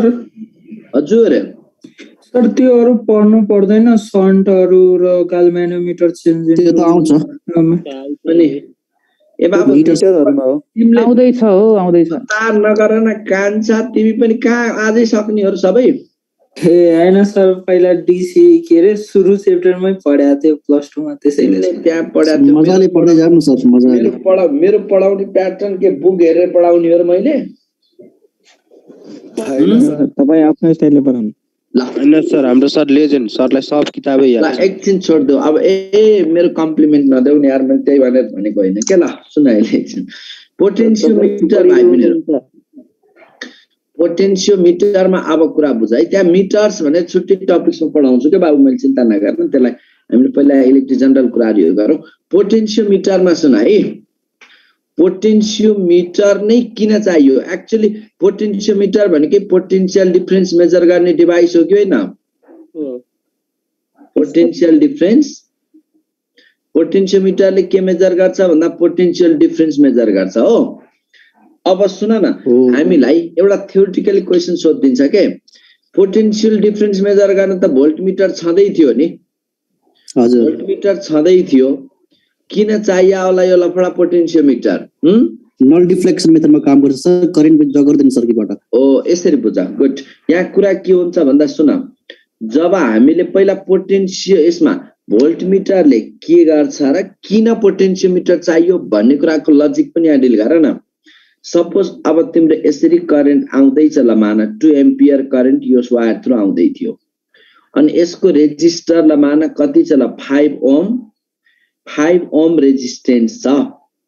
अब कति पोटेन्शियल ड्रप हुनुपर्ने यो रेजिस्टर थ्रु पास भइसकेपछि current IR I into R 10 volt potential drop हुनुपर्ने कुरा बुझौ 10 भोल्ट पोटेन्शियल ड्रप हुनुपर्ने त 10 भोल्ट हो नि अब हामीले अब यहाँ यसलाई मेजर गर्न भोल्टमिटर युज गर्यौं भोल्टमिटरको हाई रेजिस्टेन्स भएको मेटेरियल हुनाले यसलाई हामी प्यारलेलमा कनेक्सन गर्छौं है फेरि सिरिजमै कनेक्सन गर्दै पनि त भएको जति यसैले ड्रप गर्देला नि खाइदेला ल भोल्टमिटरलाई हामी केमा कनेक्सन गर्यौं प्यारलेलमा कनेक्सन गरेर अब यसको पोटेन्शियल मेजर गर्न खोजौं सुन है अब पोटेन्शियल डिफरेन्स जब 2 एम्पियर करेन्ट आउँदै गरेको 2 एम्पियर करेन्टको यो 5 ओम रेजिस्टर थ्रु 2 नै जान पाउला कि नपाउला सोच त 2 एम्पियर नै जान पाउला नो सर केही न केही त यो भोल्टमिटर हो हाई रेजिस्टेन्स छ भोल्टमिटरको धेरै त जान रोक्ने भयो तर सामान्य केही न केही त जाला नि यसो एज्युम गरौँ न जाँदैन र जान्छ मान 0.5 एम्पियर जाला धेरै त जाँदैन है किन भन्दा त्यसको रेजिस्टेन्स के छ भोल्टमिटरको हाई रेजिस्टेन्स हुनाले सकेसम्म त करेन्टले पनि त सजिलो बाटो खोज्छ नि हैन कहाँ नरोकिने बाटो खोज्छ नि हैन ल 0.5 एम्पियर यसको लागि यता गइदिएछ मानिलियौ अब यो रेजिस्टर थ्रु कति जाने भयो 1.5 अनि अब सुन न अब पोटेन्शियल ड्रप कति हुने भयो अब 7.5 एक्चुअली कति हुनु पर्ने 10 भोल्ट 10 एक्चुअली 10 हुनु पर्ने तर भइदियो कति 7.5 अब हामीले पाउने रिडिङ प्रिसाइज रिडिङ भयो त रिडिङ अब कस्तो रिडिङ एक्युरेट रिडिङ अथवा प्रिसाइज रिडिङ पायो कि पाएनौ sir reading is not accurate reading भयो त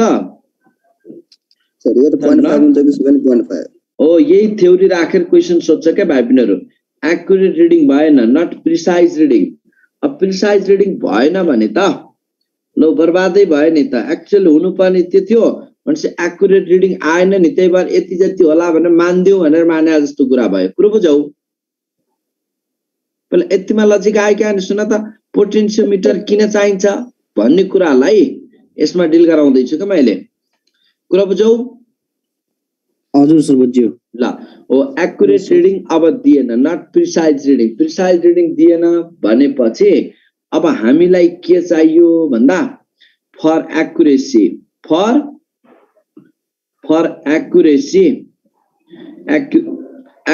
अथवा फर प्रिसाइज रिडिङ अब एक्युरेसी को लागि के गर्छौं हामीले भन पोटेन्सियोमिटर इज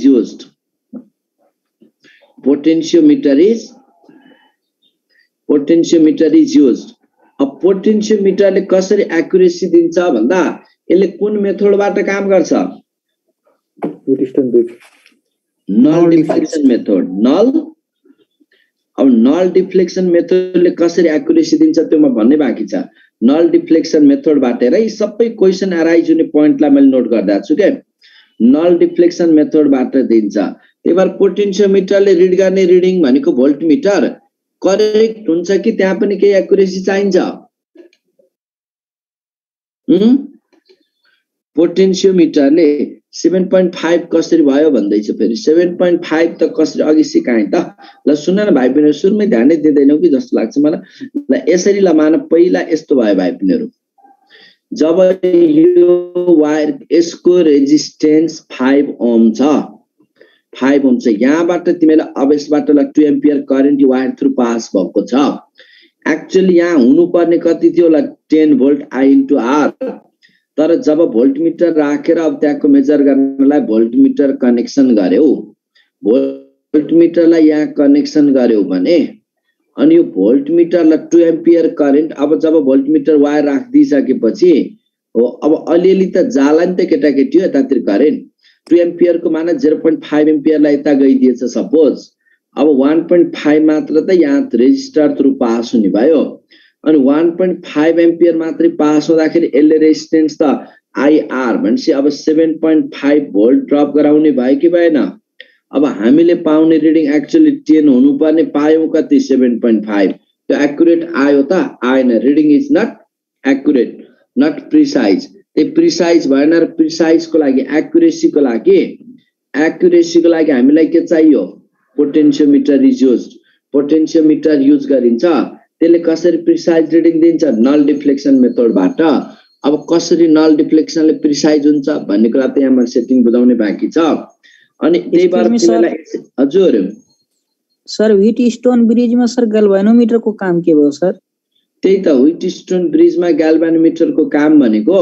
अब यदि यो ग्याल्भानोमिटर राखेपछि यहाँ यदि यो वायर थ्रु करेन्ट फ्लो भएको भए त यहाँ डिफ्लेक्ट हुने थियो नि हैन र डिफ्लेक्सन भएन भने सर यो डिफ्लेक्सन नै देखाएन भनेपछि तिमीलाई के कन्फर्म भयो यहाँ करेन्ट फ्लो भएको छैन भन्ने कुरा कन्फर्म भयो कि भएन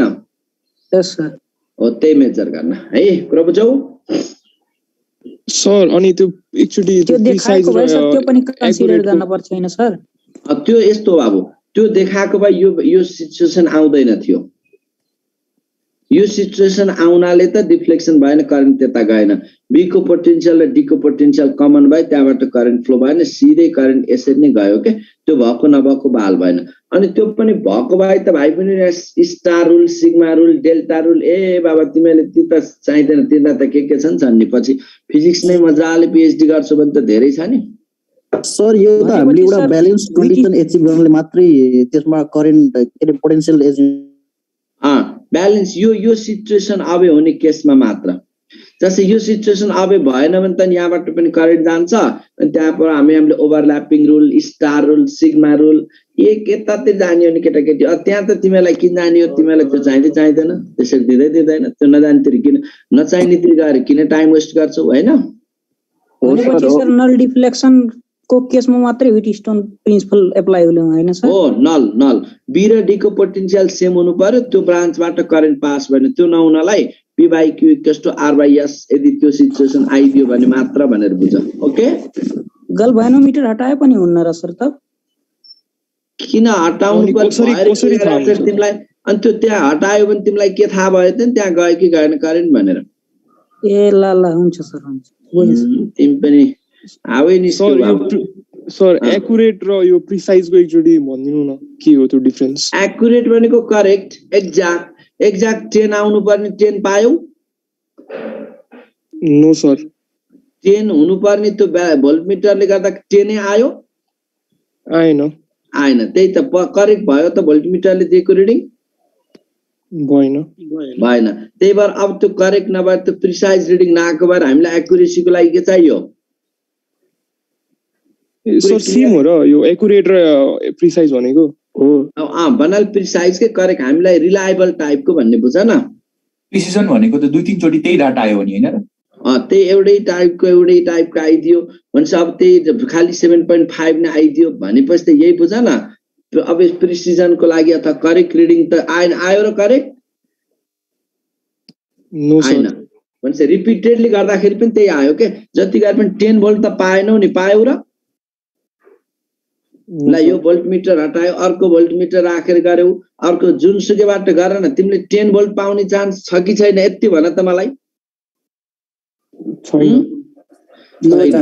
हो अनि एक्युरेसी भयो कि भएन भन त एक्युरेसी भएन सर अब एक्युरेसीको लागि हामीलाई के चाहियो पोटेन्सियोमिटरले कसरी एक्युरेसी पोटेन्सियोमिटरले कसरी एक्युरेसी दिन्छ त अब म यहाँ बोल्नै बाँकी छ नि नल डिफ्लेक्सन मेथडबाट त्यही भएर तिमीलाई पोटेन्सियोमिटरलाई के पनि भन्छ यो पोइन्ट सम्झे नि पोटेन्सियोमिटर is also call भोल्टमिटर of infinite resistance यसो भन न पोटेन्सियोमिटर इज अल्सो कल आइडियल भोल्टमिटर त्यो भनेको आइडियल भोल्टमिटर बाबु is also called ideal भोल्टमिटर sir ideal भोल्टमिटर अनि आइडियल भोल्टमिटर को रेजिस्टेन्स कति infinite भोल्टमिटर has infinite resistance okay sir अनि इन्फाइनाइट रेजिस्टेन्स भएपछि त उतातिर त करेन्ट जाने त चान्सै छैन नि छ र छैन कतै छैन अनि त्यहाँ त अब फ्लक्चुएट आउने कुरै भएन जस पहिला यति थ्योरिटिकल पोइन्टहरु दिमागमा घुस्यो एकदम सर अब बल्ल मैले पोटेन्सियोमिटरले कसरी एक्युरेट रिडिङ दिन्छ त अब यो बारे बोल्छु नि त अब हामी पोटेन्सियोमिटरको लागि अघि हाम्रो एकछिन नेट डिस्कनेक्ट भयो थियो त्यसलाई ब्रेक मानौ है हुन्छ सर हजुर सर यही लास्टको लाइन देखाइदिनुस् न यो हजुर पुरा कुरा बुझेर पढ लेखा है सारे मात्र हुनेवाला छैन त्यहाँ ल क्लियर भयो यो पोइन्ट अब सुन अब कुरा के आयो भन्दा हामीले एकचोटि फिगर सँगै सिकाइदिन्छु कि मैले तिमीलाई पोटेन्सियोमिटरले कसरी एक्युरेट रिडिङ दिन्छ भने यो एउटा कुनै ड्राइभिङ सेल भन्छ के भाइ बहिनी यसलाई के भन्ने driving sale having EMF EMF भएको तिमीहरुसँग ड्राइभिङ सेल छ यो नोन सेल हो है नोन सेल हो अब तिमीले के गर्छौ भन्दा यो सेलको एक्रोस हुने गरी एउटा अल्फा भेरी स्मल भएको अल्फा भेरी स्मल के को अल्फा भेरी स्मल वायर भनेको अल्फा भनेको टेम्परेचरले खासै इफेक्ट नगर्ने के टेम्परेचर बढ्दा रेजिस्टेन्स बढ्ने घट्दा घट्ने खालको त्यस्तो त्यति धेरै खासै फरक नपार्ने भन्ने बुझौँ न फरकै नपार्ने भन्नु त भएन स्मल छ त्यही भएर धेरै असर नपार्ने टाइपको इन्भर टाइपको मेटेरियल अब यस्तो गर्छु मैले यो इएमएफ अर ड्राइभिङ सेलको एक्रॉस हुने गरी एउटा रेजिस्टिभ वायर कनेक्सन गरिदिन्छु यो कुनै एउटा रेजिस्टिभ वायर हो बुझ भाइ बहिनीहरु रेजिस्टिभ वायर यो के हो त यो मैले जुन देखाइरहेको छु नि ब्ल्याकले यो ब्ल्याक वाला के हो अब रेजिस्टिभ वायर अब यो driving sale through current pass हुँदै गर्दा यो करेन्ट पास हुँदै गर्दा यो रेजिस्टिभ वायरको एक्रॉस इनमा पोटेन्शियल ड्रप हुन्छ कि हुँदैन हाई रेजिस्टेन्स छ नि भाइ बहिनीहरु यसको रेजिस्टेन्स के छ हाई रेजिस्टेन्स छ भने यसरी सोच न ल यहाँ मानौ एकैछिन तिमीलाई एक्जाम्पलको लागि यहाँ 10 भोल्ट थियो भने ल 9 भोल्ट होला 8 भोल्ट होला 7 भोल्ट होला 6 भोल्ट 5 भोल्ट 3 4 भोल्ट 3 भोल्ट यसरी पोटेन्शियल ड्रप हुँदै गएको छ कि छैन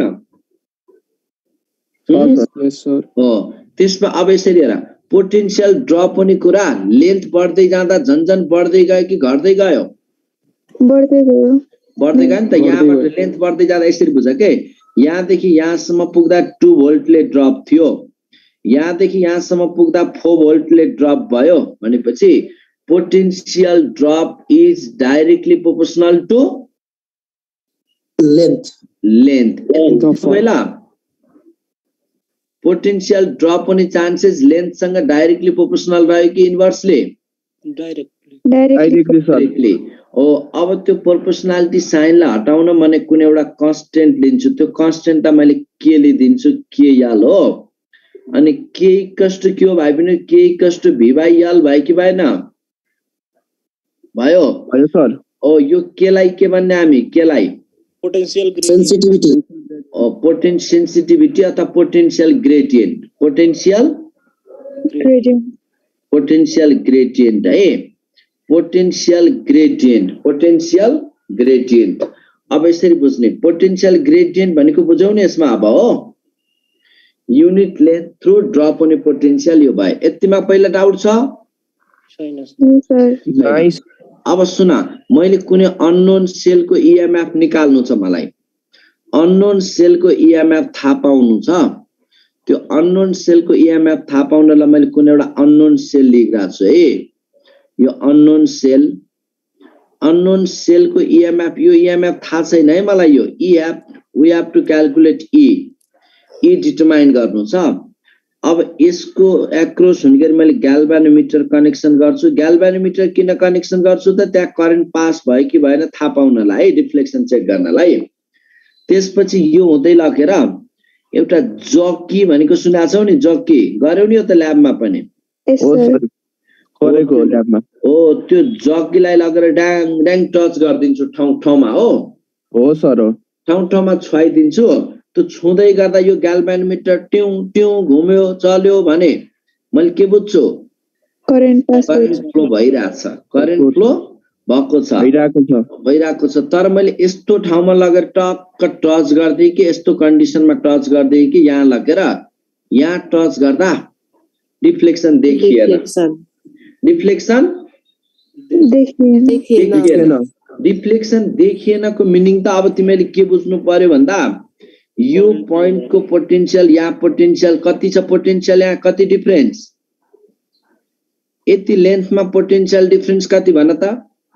4 भोल्ट किन 10 देखि 6 सम्म भनेपछि 4 भोल्ट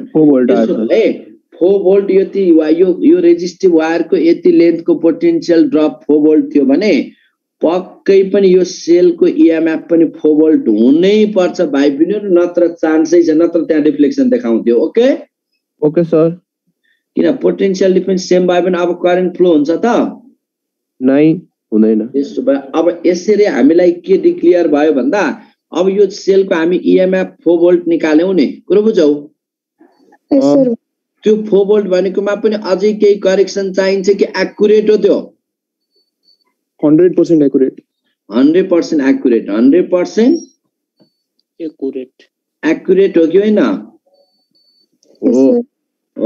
त्यसो भएर अब यो सेलको इएमएफ डिटरमाइन गर्न पोटेन्सियोमिटर गजबको डिभाइस भयो कि भएन? भयो सर, एकदम पोटेन्सियोमिटर को काम के? टु कम्पेयर अथवा टु आइडेन्टिफाई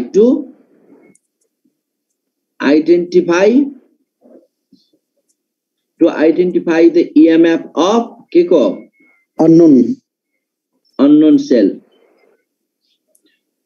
सेल को इएमएफ आइडेन्टिफाई गर्न पोटेन्सियोमिटर चाहिए, एउटा पोइन्ट है।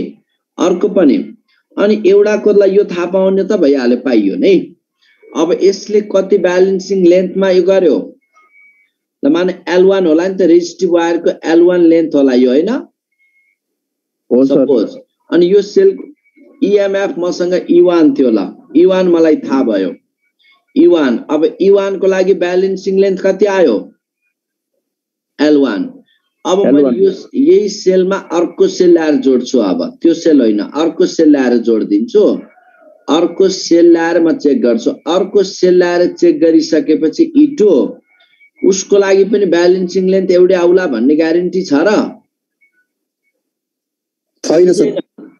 छैन लिए मैले ल। अर्को कुनै सेल लिए, अर्को सेलको लागि मान अर्को कुनै पोइन्टलाई यति आयो balancing length, L2 balancing length आयो भनेपछि अब हामीले दुईटा जुन E1 को लागि E1 इज प्रोपोर्सनल टु अथवा E1 इक्वल्स टु KL1 अनि E2 इक्वल्स टु KL2 लेख्न पाइन्छ भाइ बहिनीहरु? पाइन्छ सर। अनि पाइयो भने दुईटाको अब हामीले यहाँ के बुझ्न पायौ भन्दा दुईटाको इएमएफ कम्पेयर गर्न पाइयो कि पाइएन? पाइयो सर, मजाले। पोटेन्सियोमिटर को अर्को युज के त? टु कम्पेयर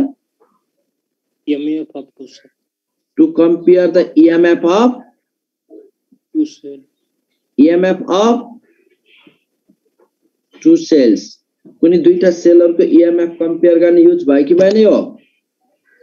कसरी कम्पेयर भयो भन्दा E1 upon E2 equals to L1 upon L2। Okay sir.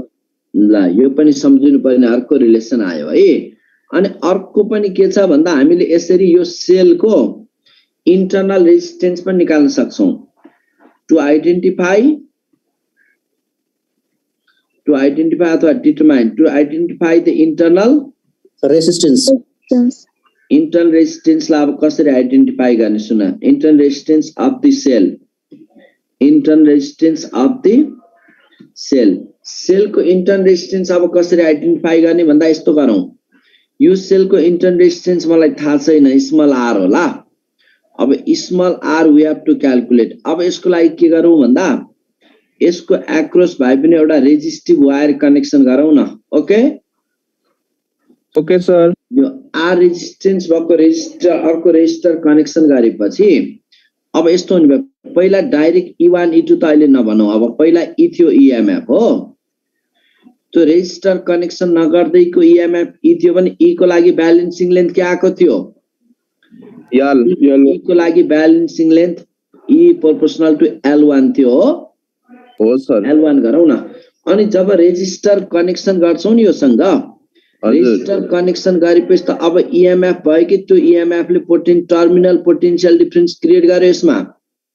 V sir, terminal potential create गर्यो। अब भी तो रेजिस्टर वायर कनेक्सन गरेपछि पनि ब्यालेन्सिङ लेन्थ त अघि के आउला भन्ने ग्यारेन्टी छ त?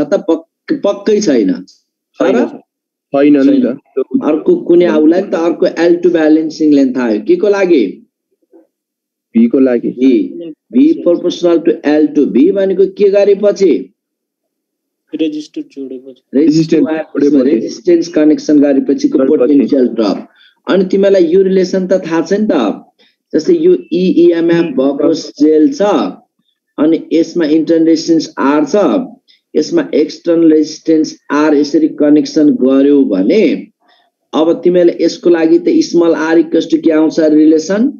Small r equal to E by V minus 1 डिस्चार्जिङ condition गरेर गर्न सकिहाल्छु। केही भनेन भने डिस्चार्जिङ लिने है भाइ पनि, थाहा छ नि? थाहा sir. E by B minus minus 1 1 into into R R आउँछ। यसमा कसैलाई कन्फ्युजन छ? छैन सर। अब त्यसले यहीबाट गर्देऊ न। अनि E by B त के पनि आयो हाम्रो E by B equals to L1 by L2 L1 by L2 आयो सर आयो। अब स्मल r equals to अब हामी L1 upon 1 by L2 minus 1 into R लेख्न पाइन्छ? पाइन्छ सर। पाइन्छ भने कुरै सकियो त काम तमाम भएन? भयो सर, खत्तमै भयो। L1 minus L2 upon L2 into R। अब हेर त यो ब्यालेन्सिङ लेन्थ बाट अब यो language लेखौं। L1 for EMF E, L2 for potential drop after connecting resistor भने मैले गफ लेखौं कि पर्दैन? नाइ सर, पर्दैन। अजित यादवले के सोध्दैछ सर, तपाई +2 कलेज पढाउनुहुन्छ कि नै? +2 कलेज पढाइ बुढो भए बाबु, म धेरै इन्ट्रान्स धेरै केही +2 पढाउँछु नि बाबु। मैले 9 वर्ष CCRC पढाएँ, 6 वर्ष व्हाइट यसमा लिभरपुल पढाएँ, टाइम्स, व्हाइट हाउस सबैतिर पढाएँ त बाबु। ल ठीक छ, अहिले छोड्दो पर्सन। यसमा L1 minus L2 by L2 into R भयो कि भएन भाइ पिनीहरु? कुरा बुझौ? भयो सर, बुझेँ। अब यही त ड्याङ ड्याङ ड्याङ यदि भनिदिन्छ न्युमेरिकल त्यहाँ भ्यालु पुटिङ एन्सर लुटिङ गर्न त अब तिमीलाई के गाह्रो छ त? छैन सर। पोटेन्सियोमिटरको राम कहानी थाहा भयो कि भएन? अब सर अनि यस्तो पनि भनिदियो फेरि कहिलेकाहीँ के दिन सक्छ भन्दा भाइ पिनीहरु, यो जुन तल यो जुन हामी यो रेजिस्टिभ वायर युज गर्दै छौं नि, यसमा यो ठाउँमा दुईटा सेल युज गरौँ। कसको प्लिज त यसको केसमा हामी के गरौँ भन्दा भाइ पिनीहरु सर के बाबु के भन्यौ? ल अनम्युट गर। दुईटा सेल युज गरे के मैले, कुरा बुझौ? सर बुझेँ। EMF भएका सेल युज गर्दा यसको लागि कुनै एउटा ब्यालेन्सिङ लेन्थ आउला नि, हैन र? यसको लागि L1 balancing length when two cells are in series, two cells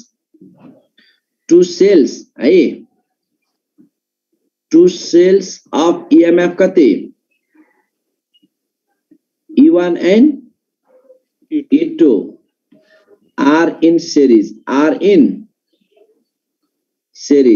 अब दुईटा सेल E1 र E2 EMF भएका सेलहरु सिरिजमा हुँदा अनि यस्तो कन्डिसनमा के दुईटैका अब EMF के छन् सेम अर्डरमा छन् नि E1 र E2। यसरी हुँदा यिनीहरुको लागि E1 प्लस E2 को ब्यालेन्सिङ लेन्थ के आयो भन त? प्रोपोर्शनल टु L1 भन्न पाइयो? पाइन्छ सर। अनि त्यसपछि यसरी तिनै दुईटा सेललाई E1 र E2 लाई यसरी कनेक्सन गर्दै अब के हुन्थ्यो होला? E1 माइनस E2 अनि ब्यालेन्सिङ लेन्थ अघि E1 प्लस E2 हुँदाकै जति बराबर आउँथ्यो कि ल अर्को एउटै आउँथ्यो कि अलि अर्कै फरक आउने थियो? फरक अनि ब्यालेन्सिङ लेन्थ L2 हुने थियो। ओके, अनि त्यसपछि यस्तो गर्दा के होला हामीले E1 plus E2 upon E1 minus E2 है equals to L1 upon L2 लेख्न पाइन्छ? पाइयो? पाइन्छ सर, पाइयो, मजाले पाइयो हैन? ल अब यो सँग यो पनि अर्को एउटा रिलेसन सम्झिने सक्छौ नि? यो त सबै तिमीलाई यो न्युमेरिकलको स्टेपमा लगेर छोड्दिएको छु कि मैले ड्याङ ड्याङ ड्याङ दिएका पोइन्टबाट भ्यालु पुटिङ एन्सर लुटिङ हो क्या है। अनि सर हजुर त्यो EMF घटाउने र जोड्ने कस्तो कन्डिसन भन्नुभएको थियो? लाइक अनलाइक फेरि एकचोटी भनिदिनु न। कस्तो रे बाबु? जस्तै हामीले त्यो फिगर भयौं कि सर भर्खरै E1 प्लस E2 एउटामा गरियो। यो त दुईटैले सपोर्ट गर्यो भनेपछि दुईटैले डिस्चार्जिङ, तर यहाँ चाहिँ अब यसरी कनेक्सन गर्दा हायर वाला डिस्चार्जिङ लोअर वाला चार्जिङ हुन्छ भन्ने सिकाएको थिएँ नि मैले। हजुर सर। E1 माइनस E2 गर्ने यहाँ लाइक प्लेट एउटै लाइक प्लेट टुगेदर छन् या अनलाइक प्लेट टुगेदर छ के कनेक्सन। Okay okay sir. ल अनि यहाँ के भयो भन्दा भाइ अब यसबाट यस्तो पनि लेख्न सकिन्छ L1 upon L2 equals to यसरी यहाँनिर E1 upon E2 equals to E1 upon E2 equals to L1 plus L2 upon L1 minus L2 यो कसरी आयो थाहा छ यसपछिको सल्युसन हो यो स्टेप पछिको आहा सर हजुर गर्दैन र नै गर्दैन क्रस मल्टिप्लिकेसन गरेर L1 लाई एकतिर E1 लाई एकतिर E2 लाई एकतिर राखेर अनि गरेर त फ्याट्टै यही आउँछ है यस सर ल सकिन्छ हैन यस सर ल यतिमा डाउट छ त नो सर ल 100% क्लियर मिटर ब्रिजमा भाइ पनि खास मिटर ब्रिजै भनेर त्यसरी त सोध्दैन थोरै एउटा थ्योरी चाहिँ बुझ न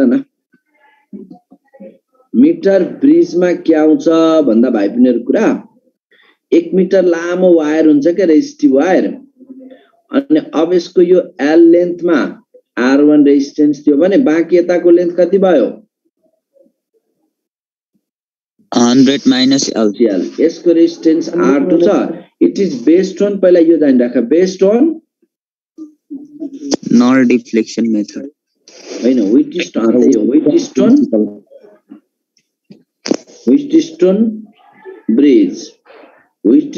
ब्रिज के प्रिन्सिपलमा बेसिस छ त्यही नल डिफ्लेक्सन मै अनि यसबाट एउटा थ्योरी भनेको यसमा सोधिहाल्यो भने R1 upon R2 equals to L by 100 minus L यति एउटा रिलेसन दिइहाल्ने हो यसमा न्युमेरिकल खासै सोधा छैन त्यही मिटर ब्रिज के को प्रिन्सिपलमा बेसिस छ भन्न सोधिदिन सक्छ त्यसलाई के बुझ्ने ल सकिन्छ दुईटै सेल चार्जिङ केसमा हुन त सक्छ तर त्यसलाई यसले यस्तो गर्नु पर्यो दुईटै सेल चार्जिङमा बनाउन त एक्सटर्नल भोल्टेज कनेक्सन गराएर दुईटालाई चार्जिङमा राख्न सक्यौ नि तिमी पनि हावै रहेछौ दुईटा 5 वटा 10 वटा त चार्जिङमा राख्न सकिन्छ एउटालाई मात्रै भन्छौ तिमीले घरमा एउटा चार्जिङ डिभाइस किनेको छ होला नि त सेलहरु चार्ज गर्ने डिभाइस किनेको छ भने त्यही त चार्जिङ गर्न राखेका सेलहरु हैन भाइ पनि छ यसमा कन्फ्युजन नो सर ल अब यति गर्न पोटेन्शियोमिटर वायरको न्युमेरिकल गराइदिनु एउटा दिनु पोटेन्शियोमिटर वायरको त यही त हो नि ड्याङ एउटा ब्यालेन्सिङ सिम्पली यही दिन्छ अब यति लेन्थलाई ब्यालेन्सिङ लेन्थ हुन्छ अर्कोको यति ब्यालेन्सिङ लेन्थमा आउँछ अनि सेलको इएमएफ कम्पेयर गरेर एउटा क्वेशन गरौँ न ल अनि यस्तो भइदियो ल यहाँनिर एउटा यहीबाट नोटेसन बनाइदिन्छु है त्यो क्वेशन हेरेर त अब यस्तो भनिदियो a cell having a certain EMF produces अब यसमा a cell having certain EMF E and internal resistance R निकाल्नु छ है R internal resistance भएको कुनै सेललाई पोटेन्शियोमिटर वायरमा हेर्दाखेरि चेक गर्दा यसको ब्यालेन्सिङ लेन्थ 10 सेन्टिमिटर आयो if external resistance lamana 5 ohm is connected across it then the balancing length is obtained 8 centimeter find the internal resistance of that cell question यही भयो कुरो सुन्नु नानो फेरि क्वेशन भन्दिन त 10 minus 8 by 8 into 5 गर्ने internal resistance ड्याङ्ग ल्याउने कुरो बुझ्यो यही त हो नि सोध्ने यहाँ नत्र सिम्पल 5/4 आइहाल्यो भयो नि कुरा बुझौ यसको सेन्सिटिभिटी पनि कुरा गरौँ सर पोटेन्शियोमिटरको सेन्सिटिभिटीलाई अब यिनको वायरको लेन्थ बढाउने लेन्थ बढाउने बित्तिकै के भ्यालु के हुन्छ लेन्थ बढ्दा के भ्यालु बढ्छ सेन्सिटिभिटीको यही कुरा हो है टु लेख न त एक लाइन लेख त for higher sensitivity of the पोटेन्शियोमिटर wire for higher sensitivity of the potentiometer wire length should be increased so that k क्यों नहीं भयो त so that k will reduce भने यति बुझाइ यो यसको फेरि भन्दिनु न सर फेरि for higher sensitivity of the potentiometer wire for higher sensitivity of the potentiometer wire length should be increases. Length should be increased. Length should be increased so that K will reduce अथवा K will decrease. त्यसपछि के घट्ने भयो भने यसरी थाहा पाउ सकिहाल्यो भाइ बहिनी यो च्याप्टरमा यति पढ्यो भने तिमीहरुको लागि जुनसुकै क्वेशन पनि सल्भ हुन्छ है प्र्याक्टिस पनि गर्दै गर अब टाइमले गर्दा जति चाहिए जति क्वेशन त म गर्न सकिरहेको पनि छैन किन भन्दा अब समय पनि हामीसँग धेरै नहुने भएको भएर जस अब यति होस् कि क्वेशन प्र्याक्टिस गर्न बस्यो भने अब सायद नमिल्ने भन्ने त 100% हुँदैन है मैले दिएको पोइन्टबाट मैले तिमीलाई अनावश्यक लफडा टाइपका इन्फाइनाइट चेन टाइपका अनि स्टार रुल सिग्मा रुल यो अप्लाई गर्ने ओभरल्यापिङ कन्डिसन फोल्डिङ कन्डिसन यो केस अहिले म गराउँदिन तिमीलाई त्यो अनावश्यक त्यो अहिले गर्न लाग्नु पनि पर्दैन त्यो गर्न लाग्यो भने तिमीहरुको टाइम वेस्टेज हो भन्ने मात्र बुझ है र बुझौ के रे बाबु टाइममै 54 सेकेन्ड हुन्छ सर हाम्रो एकजना बोल न एकजना दुईजना बोल्दाखेरि के सुनौ मैले हाम्रो टाइम सर सेकेन्ड हो एउटा ल राम्रो त बोल त पहिला के भन्यौ ल भन सर एउटा क्वेशनले चाहिँ 54 सेकेन्ड हुन्छ हैन र त्यही त त्यो हुँदाखेरि तिमीलाई त्यस्तो त्यो टाइपको 100 दिँदैन कहिले पनि दिँदैन के जमानामा एकचोटी बीपीले पहिले कहिले दिएको नत्र त्यस्ता स्टार सिग्मा यो रुल गर्न लाग्यो तिमीलाई भो फिजिक्स मजाले पुरै अब यदि ब्याचलर गर्छु पीएचडी गर्छु भन्ने छ र फिजिक्समा भनेको छ हैन सर आफ्नो क्वेशन कति गर्ने भन्ने कुरा हो नि त ल ओके ल है त भाइ त्यसमा कतिवटा क्वेशन आउँछ सर यसबाट के रे बाबु त्यस्तै हजुर मैले गराएन अस्ति टाइपका त्यस्तै बेसिक टाइपका गर न है बटन नै छ सर त्यहीबाट गर सेन्सिटिभिटी एकचोटी अडी भन्नु त के भने बुझिन सेन्सिटिभिटी ए सेन्सिटिभिटी त लेख्दिएकै बरु जितिन्थ्यो होला यति बेलासम्म length बढाउँदा increase in length of the potentiometer wire sensitivity increases sensitivity increases अब sensitivity बढ्नुमा लेन्थ बढाउँदा के डिक्रिज हुन्छ के v k = v / l छ नि त भनेपछि यो लेन्थ बढाउँदा के घट्छ भने यही बात लजिक बनाउ न ल भाइ पनि सक्छौ हैन यसलाई अब यस सर हजुर हजुरले भक्क एउटा क्वेशन भन्नुभयो थियो त्यो फेरि रिपिट गरिदिनुस् न कुन क्वेशन भन त a cell having EMF E and internal resistance R अघि त्यतिकै भनेको थिएँ नि मैले आफै ओरल्ली भन्दा यहाँ एउटा क्वेशन भन्दिनु सर भनेको थियो यो इन्टर्नल रेजिस्टेन्स R अनि EMF E अनि use to major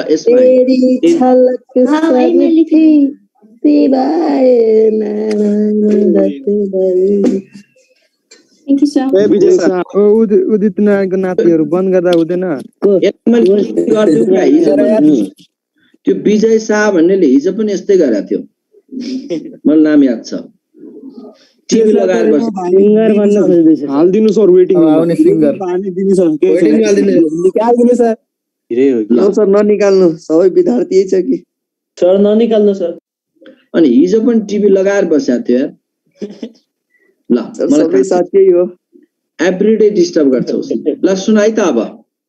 heating effect of करेन्टमा यसमा तिमीलाई अब कुन ग्लो मोर हुन्छ कुन फ्युज हुन्छ भन्ने कुरामा कतिको आइडिया छ छैन सर अब यसको पानी बनाउने जिम्मा मेरो भला ठीक छ है त ल सुन पहिला हिटिङ इफेक्ट अफ करेन्टमा त अब तिमीले जुल्स ल अफ हिटिङ भनेर तीनटा ल बनाएर बिका राखेर त्यहाँ प्रुभ गर्न लाग्ने होइन सिधै H = I² RT यो ल अब जे बुझ अनि यसैलाई अब v कै टर्ममा लाग्यो भने v² r * t अथवा यसलाई IV * t एउटा हिटिङ इफेक्ट यो फर्मुला सम्झिनु पर्यो है अनि यसैबाट पावरको कुरा पनि त आउँछ नि वर्क भनेको यो पावर = वर्क अपन टाइम अब पावर के होला त्यो हिटरको power I² R or V² / R or I * V यी फर्मुलामा त सायद अब कन्फ्युजन पक्कै पनि छैन छ र अनि जनरली हाम्रो घर जुन छ नि घरहरुमा कन्ज्युम हुने हिट इनर्जीलाई केमा गर्छौं जस्तै यति युनिट उठ्यो घरमा यति युनिट उठ्यो भन्छौं नि that is measured in kilowatt hour sir हो इलेक्ट्रिकल एक्सक्यूज मी सर हजुर बाबु भन सर अलि माथि साथ दिन न स्लाइड लेखेको छ नि अझै हैन सर भयो ल electrical energy consumed electrical energy consumed is measured in केमा मेजर गरिन्छ kilowatt hour measured in kilowatt hour अब यस्तो हुन्छ कि किलोवाट आवर भनेको 1 किलोवाट आवर भनेको कति हो थाहा छ 3.6 into 6 joule sir तिमीले घरमा यति युनिट उठ्यो 50 युनिट उठ्यो 100 युनिट उठ्यो भन्छौ नि 1 किलोवाट आवर भनेको 1 युनिट हो है 1 किलोवाट आवरलाई नै हामी के भन्छौ 1 युनिट त्यसमा अब 1 युनिट बराबर कति अथवा 1 किलोवाट आवर बराबर कति सुन है त 1 किलोवाट आवर इक्वल्स टु अब 1 किलो भनेपछि 1000 वाट भइहाल्यो 1000 अनि वाट भनेको जूल पर सेकेन्ड लेखे मैले इन्टु आवर भनेको 3600 सेकेन्ड हो सर 1 घण्टामा सेकेन्ड गयो सेकेन्ड गइसकेपछि के आयो त 3.6 into 10 to the power 6 joule आयो हैन यो पनि सम्झिराख है रिलेसन पुरा बुझौ हजुर सर बुझ्यो यो भाइ 1 किलोवाट आवर अनि कति युनिट निकाल्नको लागि त अब युनिट मेथड गर्न सकिहाल्यो नम्बर अफ युनिट के हुन्छ रे number of units equals to total what into total our by 1000 total what into total माथिको रिलेसनबाट डिल गर्न सक्यो okay total what into total our upon 1000 जस्तै यो अब हामीले वाट इन्टु आवर गर्नलाई त अपन 1000 ले मल्टिप्लाई गर्दै के डिवाइड गर्दिनु पर्यो कि पनि किलोलाई हटाउ न यो सर 1 किलो हटाउ न 1000 डिवाइड गर्दै पनि अब नम्बर अफ 50 युनिट भन्यो भने अब त्यही 50 कति छ त्यही अनुसारको total what into total our upon 1000 अब यो रिलेटेड क्वेशन चाहिँ दिन्छ है एउटा क्वेशन डिल गरिहालौ न त यसको हुन्छ फर्मुला यो त थाहा भयो नि सर भयो ल अब यसमा सुन एउटा क्वेशन गरौँ त तिमीले तिम्रो घरमा कतिवटा ट्युबलाइट जलाउँछौ ल भन 10 वटा हाल 10 वटा 10 bulbs each of power कुनीको एउटाको पावर कति गरौँ भने त each of power 60 what CFL बाला न किन त्यति त्यो धेरै खाइदिने बाल्छौ सीएफएल बाला है अहिले पनि के त्यो सिसावाला बत्ती बालिरहेको छौ नाइ सर धेरै 5 10 यही हाराहारीका हुने त नि कतिलाई 5 वाट गर्ने ल 10 वाट गर्ने केही छैन 10 cells 10 bulbs each of power 10 watts are used कति दिन एक महिनाको निकालौ न हैन कति दिन जलाउँछौ एक दिनको हर दिन कति घण्टा पढ्छौ कहाँ भर्दिन कति घण्टा 16 घण्टा ल ल छोड दे 2 घण्टा और 2 घण्टा 5 hour ए जम्मा 2 घण्टा पढ्नु 5 hour in a day for कति दिनको लागि till 30 days till 1 month भन्ने हो किन 30 डे भन्ने till 1 month 1 month मा कहिलेकाहीँ 32 दिन पनि हुन्छन् सर भन्न त नलाग है त्यसै राख till 1 month अब each unit cost कति तिर्छौ each unit को पैसा 15 रुपैयाँ each unit cost 10 rupees how much 15 रुपैयाँ तिर्छ सर अन्त how much should we pay accurate कति छ? We pay कति छ मलाई पनि थाहा छैन. We pay how much money we pay to NEA. ल ट्राई गर त. 150. आइसक्यो. नेपाल विद्युत प्राधिकरणलाई हामीले कति रुपैयाँ तिर्नु पर्ला यी सबै बल्ब जलाएर?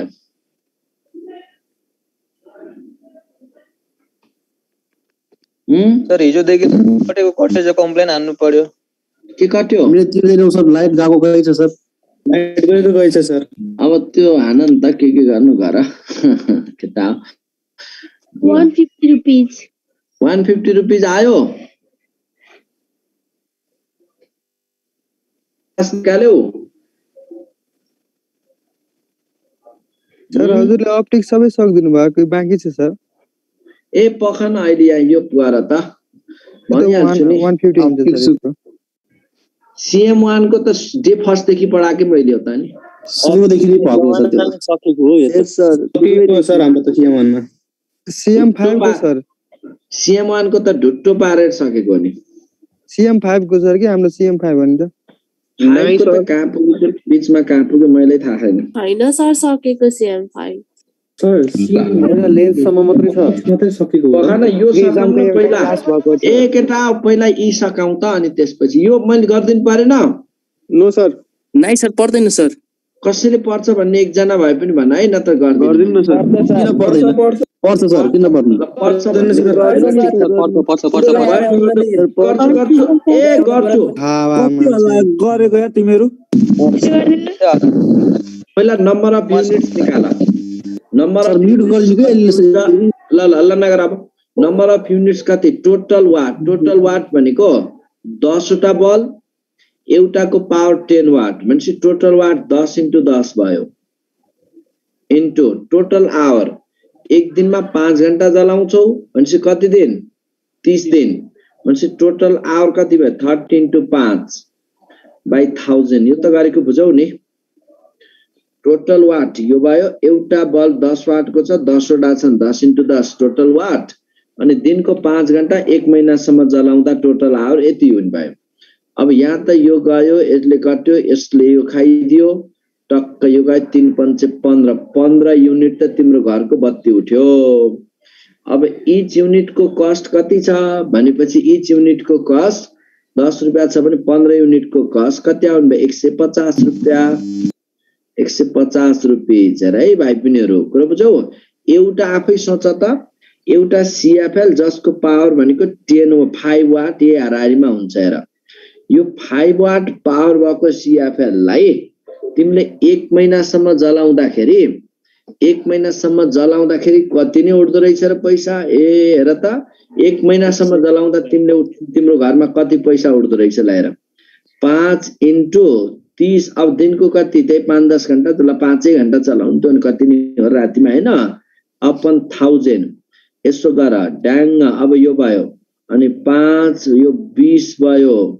अनि यो 4 भयो. 3/4 युनिट. हेर त 10 रुपैयाँ पनि खाँदो रहेछ. ए केटाकेटी हेर त. त्यही भएर त CFL बालो बिजुली बचाऊ भन्छ नि हैन. सर क्वाडमा क्वेशन लिएर आउनु नि अरु. के रे? क्वाडमा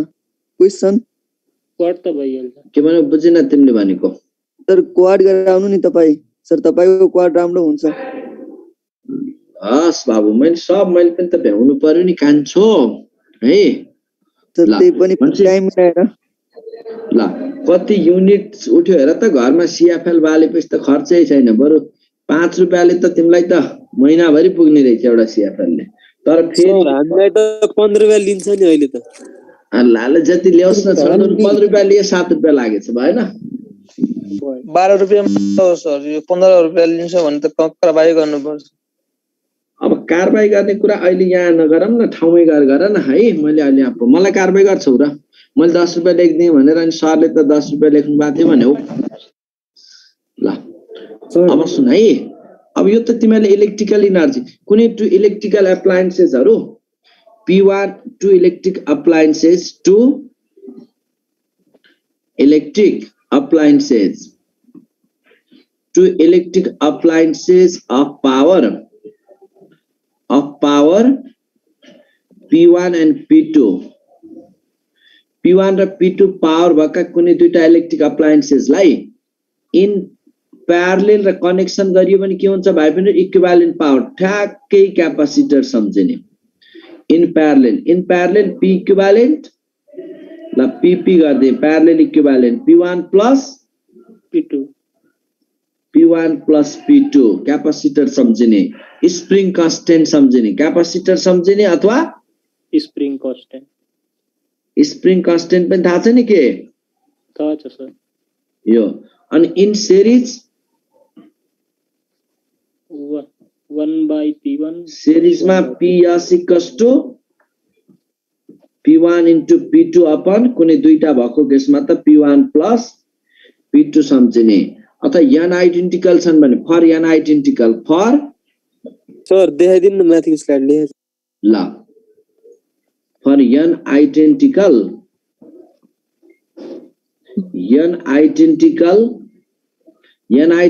को लागि प्यारलेलमा के गर्छौ भाइ बहिनीहरु प्यारलेलमा इक्विभ्यालेन्ट NP अनि सिरिजमा इक्विभ्यालेन्ट PS के गर्छौ P equivalent in series P by n हो ओइ रेजिस्टरमा गरे जस्तो के ड्याङ यसरी हैन अब यहाँनिर P by n अनि P प्यारलेल र P सिरिज को इक्विभ्यालेन्ट के आउला यहाँ यसको केसमा n स्क्वायर हो सर n स्क्वायर यही टाइपको पनि दिन्छ नि भाइ बहिनी नचुकिने है थाहा छ नि कुरा बुझ्यौ यस सर अब सुन कुन फ्युज हुन्छ भन्ने केसतिर हामी डिल गरौँ है त पहिला यति बुझ त तिमीलाई रेटेड पावर रेटेड भोल्टेज भनेको थाहा छ कि छैन इलेक्ट्रिकल सेलमा ल है सर इलेक्ट्रिकल बल्ब ल सुन यसको कन्सेप्ट बुझ अनि सर फ्ल्याट अलि माथि सार्द दिनु सर ल भयो सर भयो इलेक्ट्रिक बल्बमा सुन है इलेक्ट्रिक बल्बमा के बुझ भन्दा तिमीले बजारबाट एउटा बल्ब किनेर ल्यायौ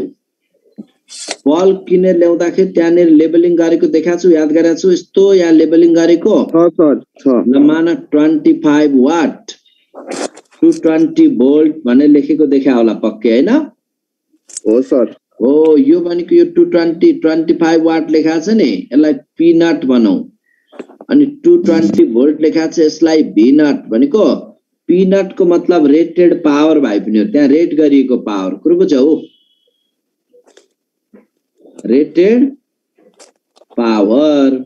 अनि V नट बना के भाइ पनि भन त rated voltage rated power and rated voltage अब यसलाई कति करेन्ट सुरक्षित जान सक्छ अनि यसको रेजिस्टेन्स कति यसमा रेजिस्टेन्स R इक्वल्स टु भाइ बहिनीहरु R equals to V not by यसमा के हुन्छ त अब resistance V not square by P not हो यस sir V not square by P not यसको रेजिस्टेन्स भयो त्यो वायर को रेजिस्टेन्स निकाल्ने फर्ममा त्यो बल्ब को रेजिस्टेन्स यति आउँछ है यसलाई के बुझ्छौ resistance of the bulb resistance त्यो बल्ब को रेजिस्टेन्स है भाइ बहिनीहरु यो resistance of the wire used in bulb भनेर लामो ल्याङ्ग्वेज लेखिन मैले resistance of the wire used in filament used in wire अनि सुन रेटेड करेन्ट कति यसबाट कति रेटेड करेन्ट रेटेड करेन्ट भन त I not equals to P not upon P not by rated अब सुन तिमीहरुले यसरी बुझ्नु पर्यो यो बल्बमा अब एक्सटर्नल यो त यसका रेटेड भ्यालु हुन् के यतिसम्म करेन्ट पास हुन सक्छ त्यसले अलाउ गर्न सक्छ यो भन्दा धेरै भयो भने अब बल्ब के होला सुरक्षित रहला अब त्यो रेटेड भ्यालुहरु भए अब तिमीले यसलाई एक्सटर्नल सोर्स सँग यहाँ कनेक्सन गर्यौ सुन है यो बल्बलाई लगेर बाहिर सुन यसबाट कति करेन्ट सुरक्षित छ मान I नट लाई एकैछिनमा तिमीलाई numerically I not 0.5 ampere 0.5 ampere I not सुरक्षित छ अनि यसको भी नट कति छ 220 भोल्ट अब यस्तो सेल छ एक्सटर्नल सोर्स सँग कनेक्सन गर्यौ कि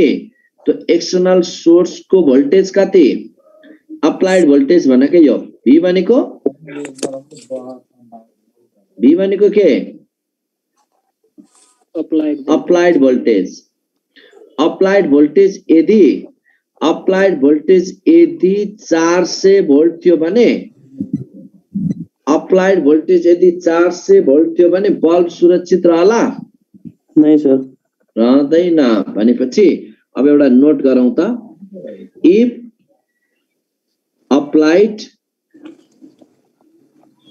applied voltage and applied current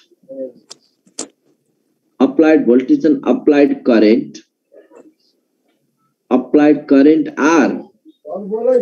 greater than के भन्दा बढी rated voltage greater than हेर है यहाँ यसको पहिला थ्योरी राम्रोसँग बुझ भने बल्ल न्युमेरिकल गाउँछु are greater than rated voltage and rated current यस्तो भइदियो भने अब बल्ब सुरक्षित रहने भयो कि पड्किने भयो पड्किने भयो सर अब बल्ब के हुन्छ बल्ब पड्किन्छ हो पिन्छ सर फ्यूज हुन्छ के फ्यूज हुन्छ कुरा बुझाऊ और लेस भयो भने त सुरक्षित छ लेस भयो भने सुरक्षित छ लेस भयो भने के होला लेस भयो भने अप्लाइड रेटेड भन्दा अप्लाइड यो है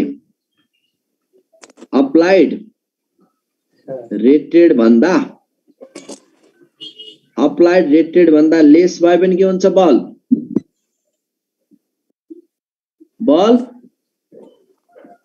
फ्यूज हुँदैन सुरक्षित है बल्ब बल्दैन किन बल्दैन बलिहाल्छ नि डिम बल्दैन हो बल्ब सुरक्षित हुन्छ है ल अब त्यसरी नै इक्वल भयो भने के होला अप्लाइड एन्ड केही हुँदैन sir applied and rated equal भयो भने हजुर यो फेरि भन्दिन न कुनलाई कुन भन्दिनु भन त अप्लाइड रेट भन्दा कम भयो भने सी सुरक्षित हुन्छ बल्ब बल्छ अब कति ग्लो दिनु पर्ने नदेला कुरो बुझ्नु हो सर अहिले कहिलेकाहीँ हाफलाइन आयो भनेको सुनेको छैन तिमीले आफूले प्र्याक्टिकली कुरा थाहा पाएको पनि त्यहाँ बिर्सिन्छौ के पढ्दैतिर हाम्रो घरमा त हाफलाइन आयो भने चिच्याउँदै हिँड्ने तिमीहरू नै हैन अनि बडी लाइन आयो भने पड्क्यो ब्लाङ र बुडुङ पड्क्यो त्यो के भयो अप्लाइड बडी भएर हैन तर इक्वल आयो भने प्र्याक्टिकल कुराहरु थाहा छ तर यहाँ पढ्ने बेलामा त्यसैलाई एप्लाई गर्न जान्दैनौ के त्यही हो मेन पोइन्ट इक्वल भयो भने त बल्ब म्याक्सिमम इन्टेन्सिटीमा आउँछ है भनेपछि म्याक्सिमम के हुन्छ maximum intensity maximum power consume हुन्छ म्याक्सिमम पावर कन्ज्युम हुन्छ म्याक्सिमम पावर कन्ज्युम हुन्छ भने यसलाई के भन्छौं त्यो power that power is called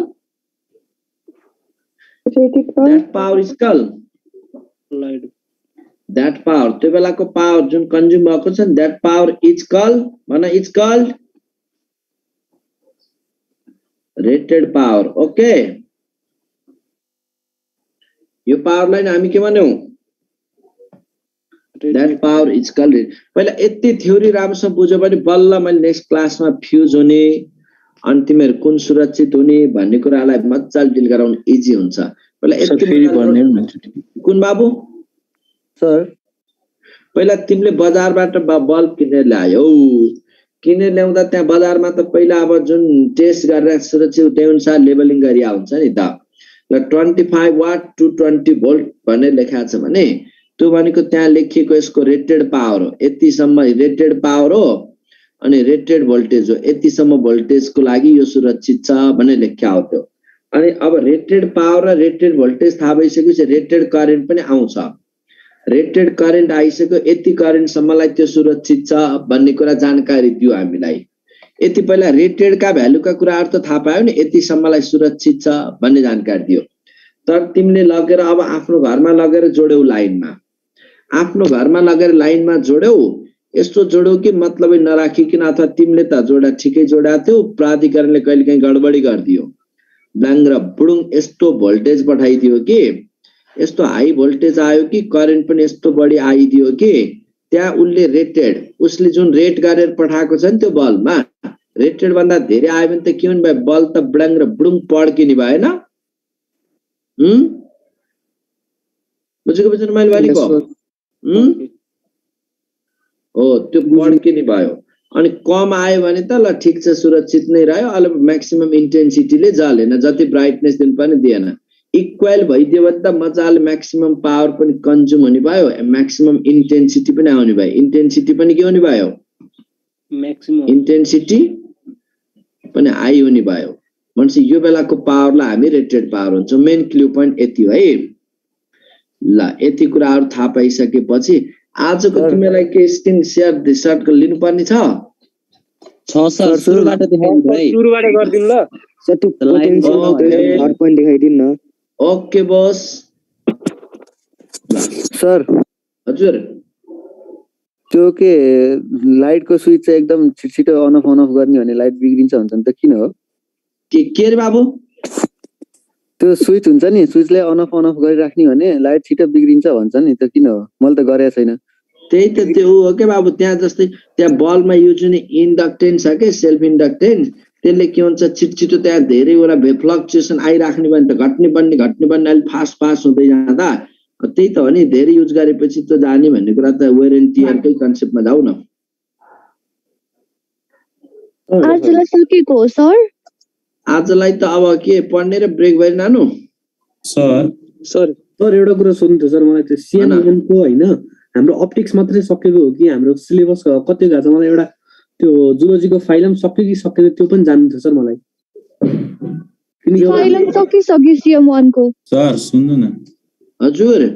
यो हजुरले पोटेन्सियोमिटरमा सेन्सिटिभिटी भन्नुभएको थियो नि, यो सेन्सिटिभिटी टर्मले के खास के जनाउने हो र?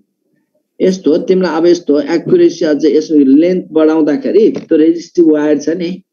हजुर, रेजिस्टिभ वायरमा थोरै लेन्थमा तिमीले अलिकति प्र्याक्टिकल गरे, धेरै भयो भने त्यहाँनिर के हुन्छ भन्दा ग्याल्भेनोमिटर डिफ्लेक्सन तिमीलाई प्र्याक्टिकल गर्दा पनि इजी आउने भयो के। सर होइन, एकछिन सेन्सिटिभ भनेको तिमीलाई टक्क तातोले छुने बित्तिकै मजाले पोल्यो, अनि अब तिमी कोही अलि छिटो ढिलो पोला। सेन्सिटिभ भनेको त्यही त हो नि, होइन र? अलि चलाखीपन। सर यो मोड्युलको एउटा क्वेशन थियो के,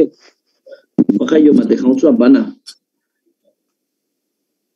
sir in DC circuit power dissipated per unit volume is proportional to भनेको छ। के रे फेरि एकचोटी? In DC circuit power dissipated per unit volume.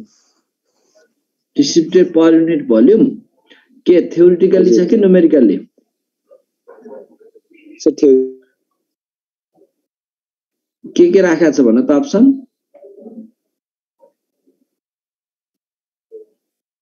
अनि power dissipated per unit volume त आइहाल्छ त। अझ हामी यसमा पनि कुरा गर्छौँ, power dissipated per unit volume heating effect of करेन्टमा। अब नेक्स्ट क्लास हिटरमा कुरा गरौँला, नेक्स्ट क्लासमा हिटर कुरा गर्दाखेरि है। रेडियस डबल गरे भने ड्रिफ्ट भेलोसिटी 4 टाइमले घट्ने हैन? A1 V1 = A2 V2। Equation of continuity पढ्यौ? हैन कि सर, यो electricity question, drift velocity of electron. यही त हो नि कुरा बाबु। A1 V1 = A2 V2 हैन त?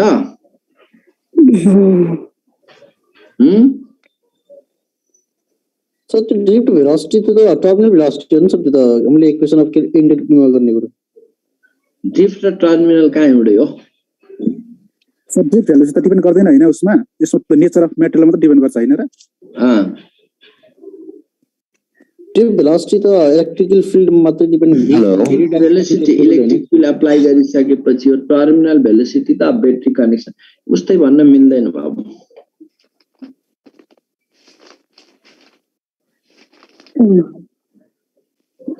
लिइरहेको छौ नि स्क्रिन सेयर हो सर्ट यहाँनिर गरिरहेको छौ नि होइन यस सर यही बेसिसमा पढ है यति पढ्यो मैले पहिना पनि गरिदिइरहेको छु तिमीहरूलाई सर मेरो अप्टिक्सको क्वेसन थियो सर सोध्दा हुन्छ अहिले के रे बाबु एउटा अप्टिक्सको क्वेसन थियो सोध्दा हुन्छ अलि जोडले भन्न न कम्प्लिट सल्युसन के भन्यौ एउटा अप्टिक्सको क्वेसन थियो सर सोध्दा हुन्छ भनेको सोधा न किन नहुनु सर यो if the refractive index of the prism of angle 60 degree is 1.5 mu 1.5 angle कति रे 60 degree then for maximum deviations the angle of emergence is भने है maximum को लागि त्यस्तो भयो maximum भनेपछि एंगल I90 गरेर गर त के रे यसको यो सर यो टु इलेक्ट्रिकल अप्लायन्स को भन्ने म यो पेजमा आएपछि भन्दै हाल्छु है लास्ट पेजमा आउँदा तिम्रो मैले क्वेशन सकिसके सुनिसके आइडिया दिन्छु गर्छौ नि सर भाइको प्रिजम वाला क्वेशनमा गर्दै हाल्छु यो page sir excuse me sir हजुर माथि टु इलेक्ट्रिकल अप्लायन्स को फेरि भन्दिनु न एक्चुअली P1 र P2 को कुन बाबु माथि P1 र P2 को किन सिरिज प्यारललमा चाहिँ सिरिजको जस्तो कम्बिनेसन भएको यसको डेरिभेसन तिर किन जानु भनेर बाबु सिधै त्यहाँ गर्न सकिन्छ हिट कन्ज्युमर पावर निकालेर याजसँग रिलेट गरेर जान सकिन्छ याज डिभाइड हुन्छ प्यारललमा अनि सिरिजमा याज डिभाइड हुँदैन सर टेस्टमा क्यापेसिटेन्स किन लेख्नु भा तिमीले याजबाट गरेर गर्न के नानु त्यो माथि सिरिजको त्यो पावरमा त्यो क्यापेसिटेन्स र के लेख्नु भा क्यापासिटर जस्तै हुन्छ भनेको के रिलेसन छ भनेको हैन क्यापासिटरसँग रिलेसन छ भने आउ त मैले क्यापासिटरमा जस्तै सिरिजमा यहाँ प्यारलल युज गर्ने भनेको मैले बाबु ल सुनाइ तिम्रो angle of prism A 60 degree छ म्यू 1.5 छ अनि E8 म्याक्सिमम डेभिएसन सोधा छ हैन के रे म्याक्सिमम हजुर डेभिएसन हुँदा अब म्याक्सिमम डेभिएसन हुँदा आइन यो कुनै प्रिजम छ ल फिगरबाट तिमीलाई इजी हुन्छ बुझ्न यो 60 डिग्री अनि म्याक्सिमम डेभिएसन हुन्छ यहाँ I90 हुनै पर्यो I90 अनि I90 छ भने अब म्यू 1.5 भनेको ग्लास हो R1 तिम्रो क्रिटिकल एंगल बराबर हुन्छ R1 क्रिटिकल भनेको झन्डै 42 डिग्री हो ग्लासको यो 42 अनि तिम्रो एंगल अफ इमर्जेन्स कति भनेर सोधा छ नि हैन अब यो ए र R2 R1 प्लस R2 गरेर यो के आउँछ 60 आउँछ भने यो कति हुनु पर्यो 18 डिग्री हुनु पर्यो हजुर R2 18 डिग्री भएको बुझौ बुझेछु अब इमर्जेन्स निकाल्न सकिहाल्यो भने mu equals to sin E by sin R2 गर्दै म्यू 1.5 छ अनि sin E तिमीलाई चाहिएको छ sin R2 भनेको 18 डिग्री अब sin त एप्रोक्सिमेसन तिर जाने हो के बाबु यस्तो त्यसलाई 1.5 sin 30 को भ्यालु sin 0 sin 30 को भ्यालु 1/2 हुन्छ भनेपछि यसै 0.3 को आसपासको भ्यालु होला भन्ने बुझ sin E गरेर E equals to sin inverse गर्दा जस 20 देखि 30 को बीचको आन्सर आउनु पर्यो डिग्री वाला 30 पनि हुनु भएन 20 मा यस्तै 26 27 डिग्री तिर आउँछ अझै 3.5% थ्यांक यू सर बुझी सर बुझ्यौ बुझी सर बुझी ल बाइ बाइ बाइ पनि दिस मच आज मलाई ब्रेक पनि दिएनौ तिमीहरु ल बाइ सर बाइ ल सबैलाई म्युट गरेर जानु सर ओ साथी कुन दिन छुट्टी हो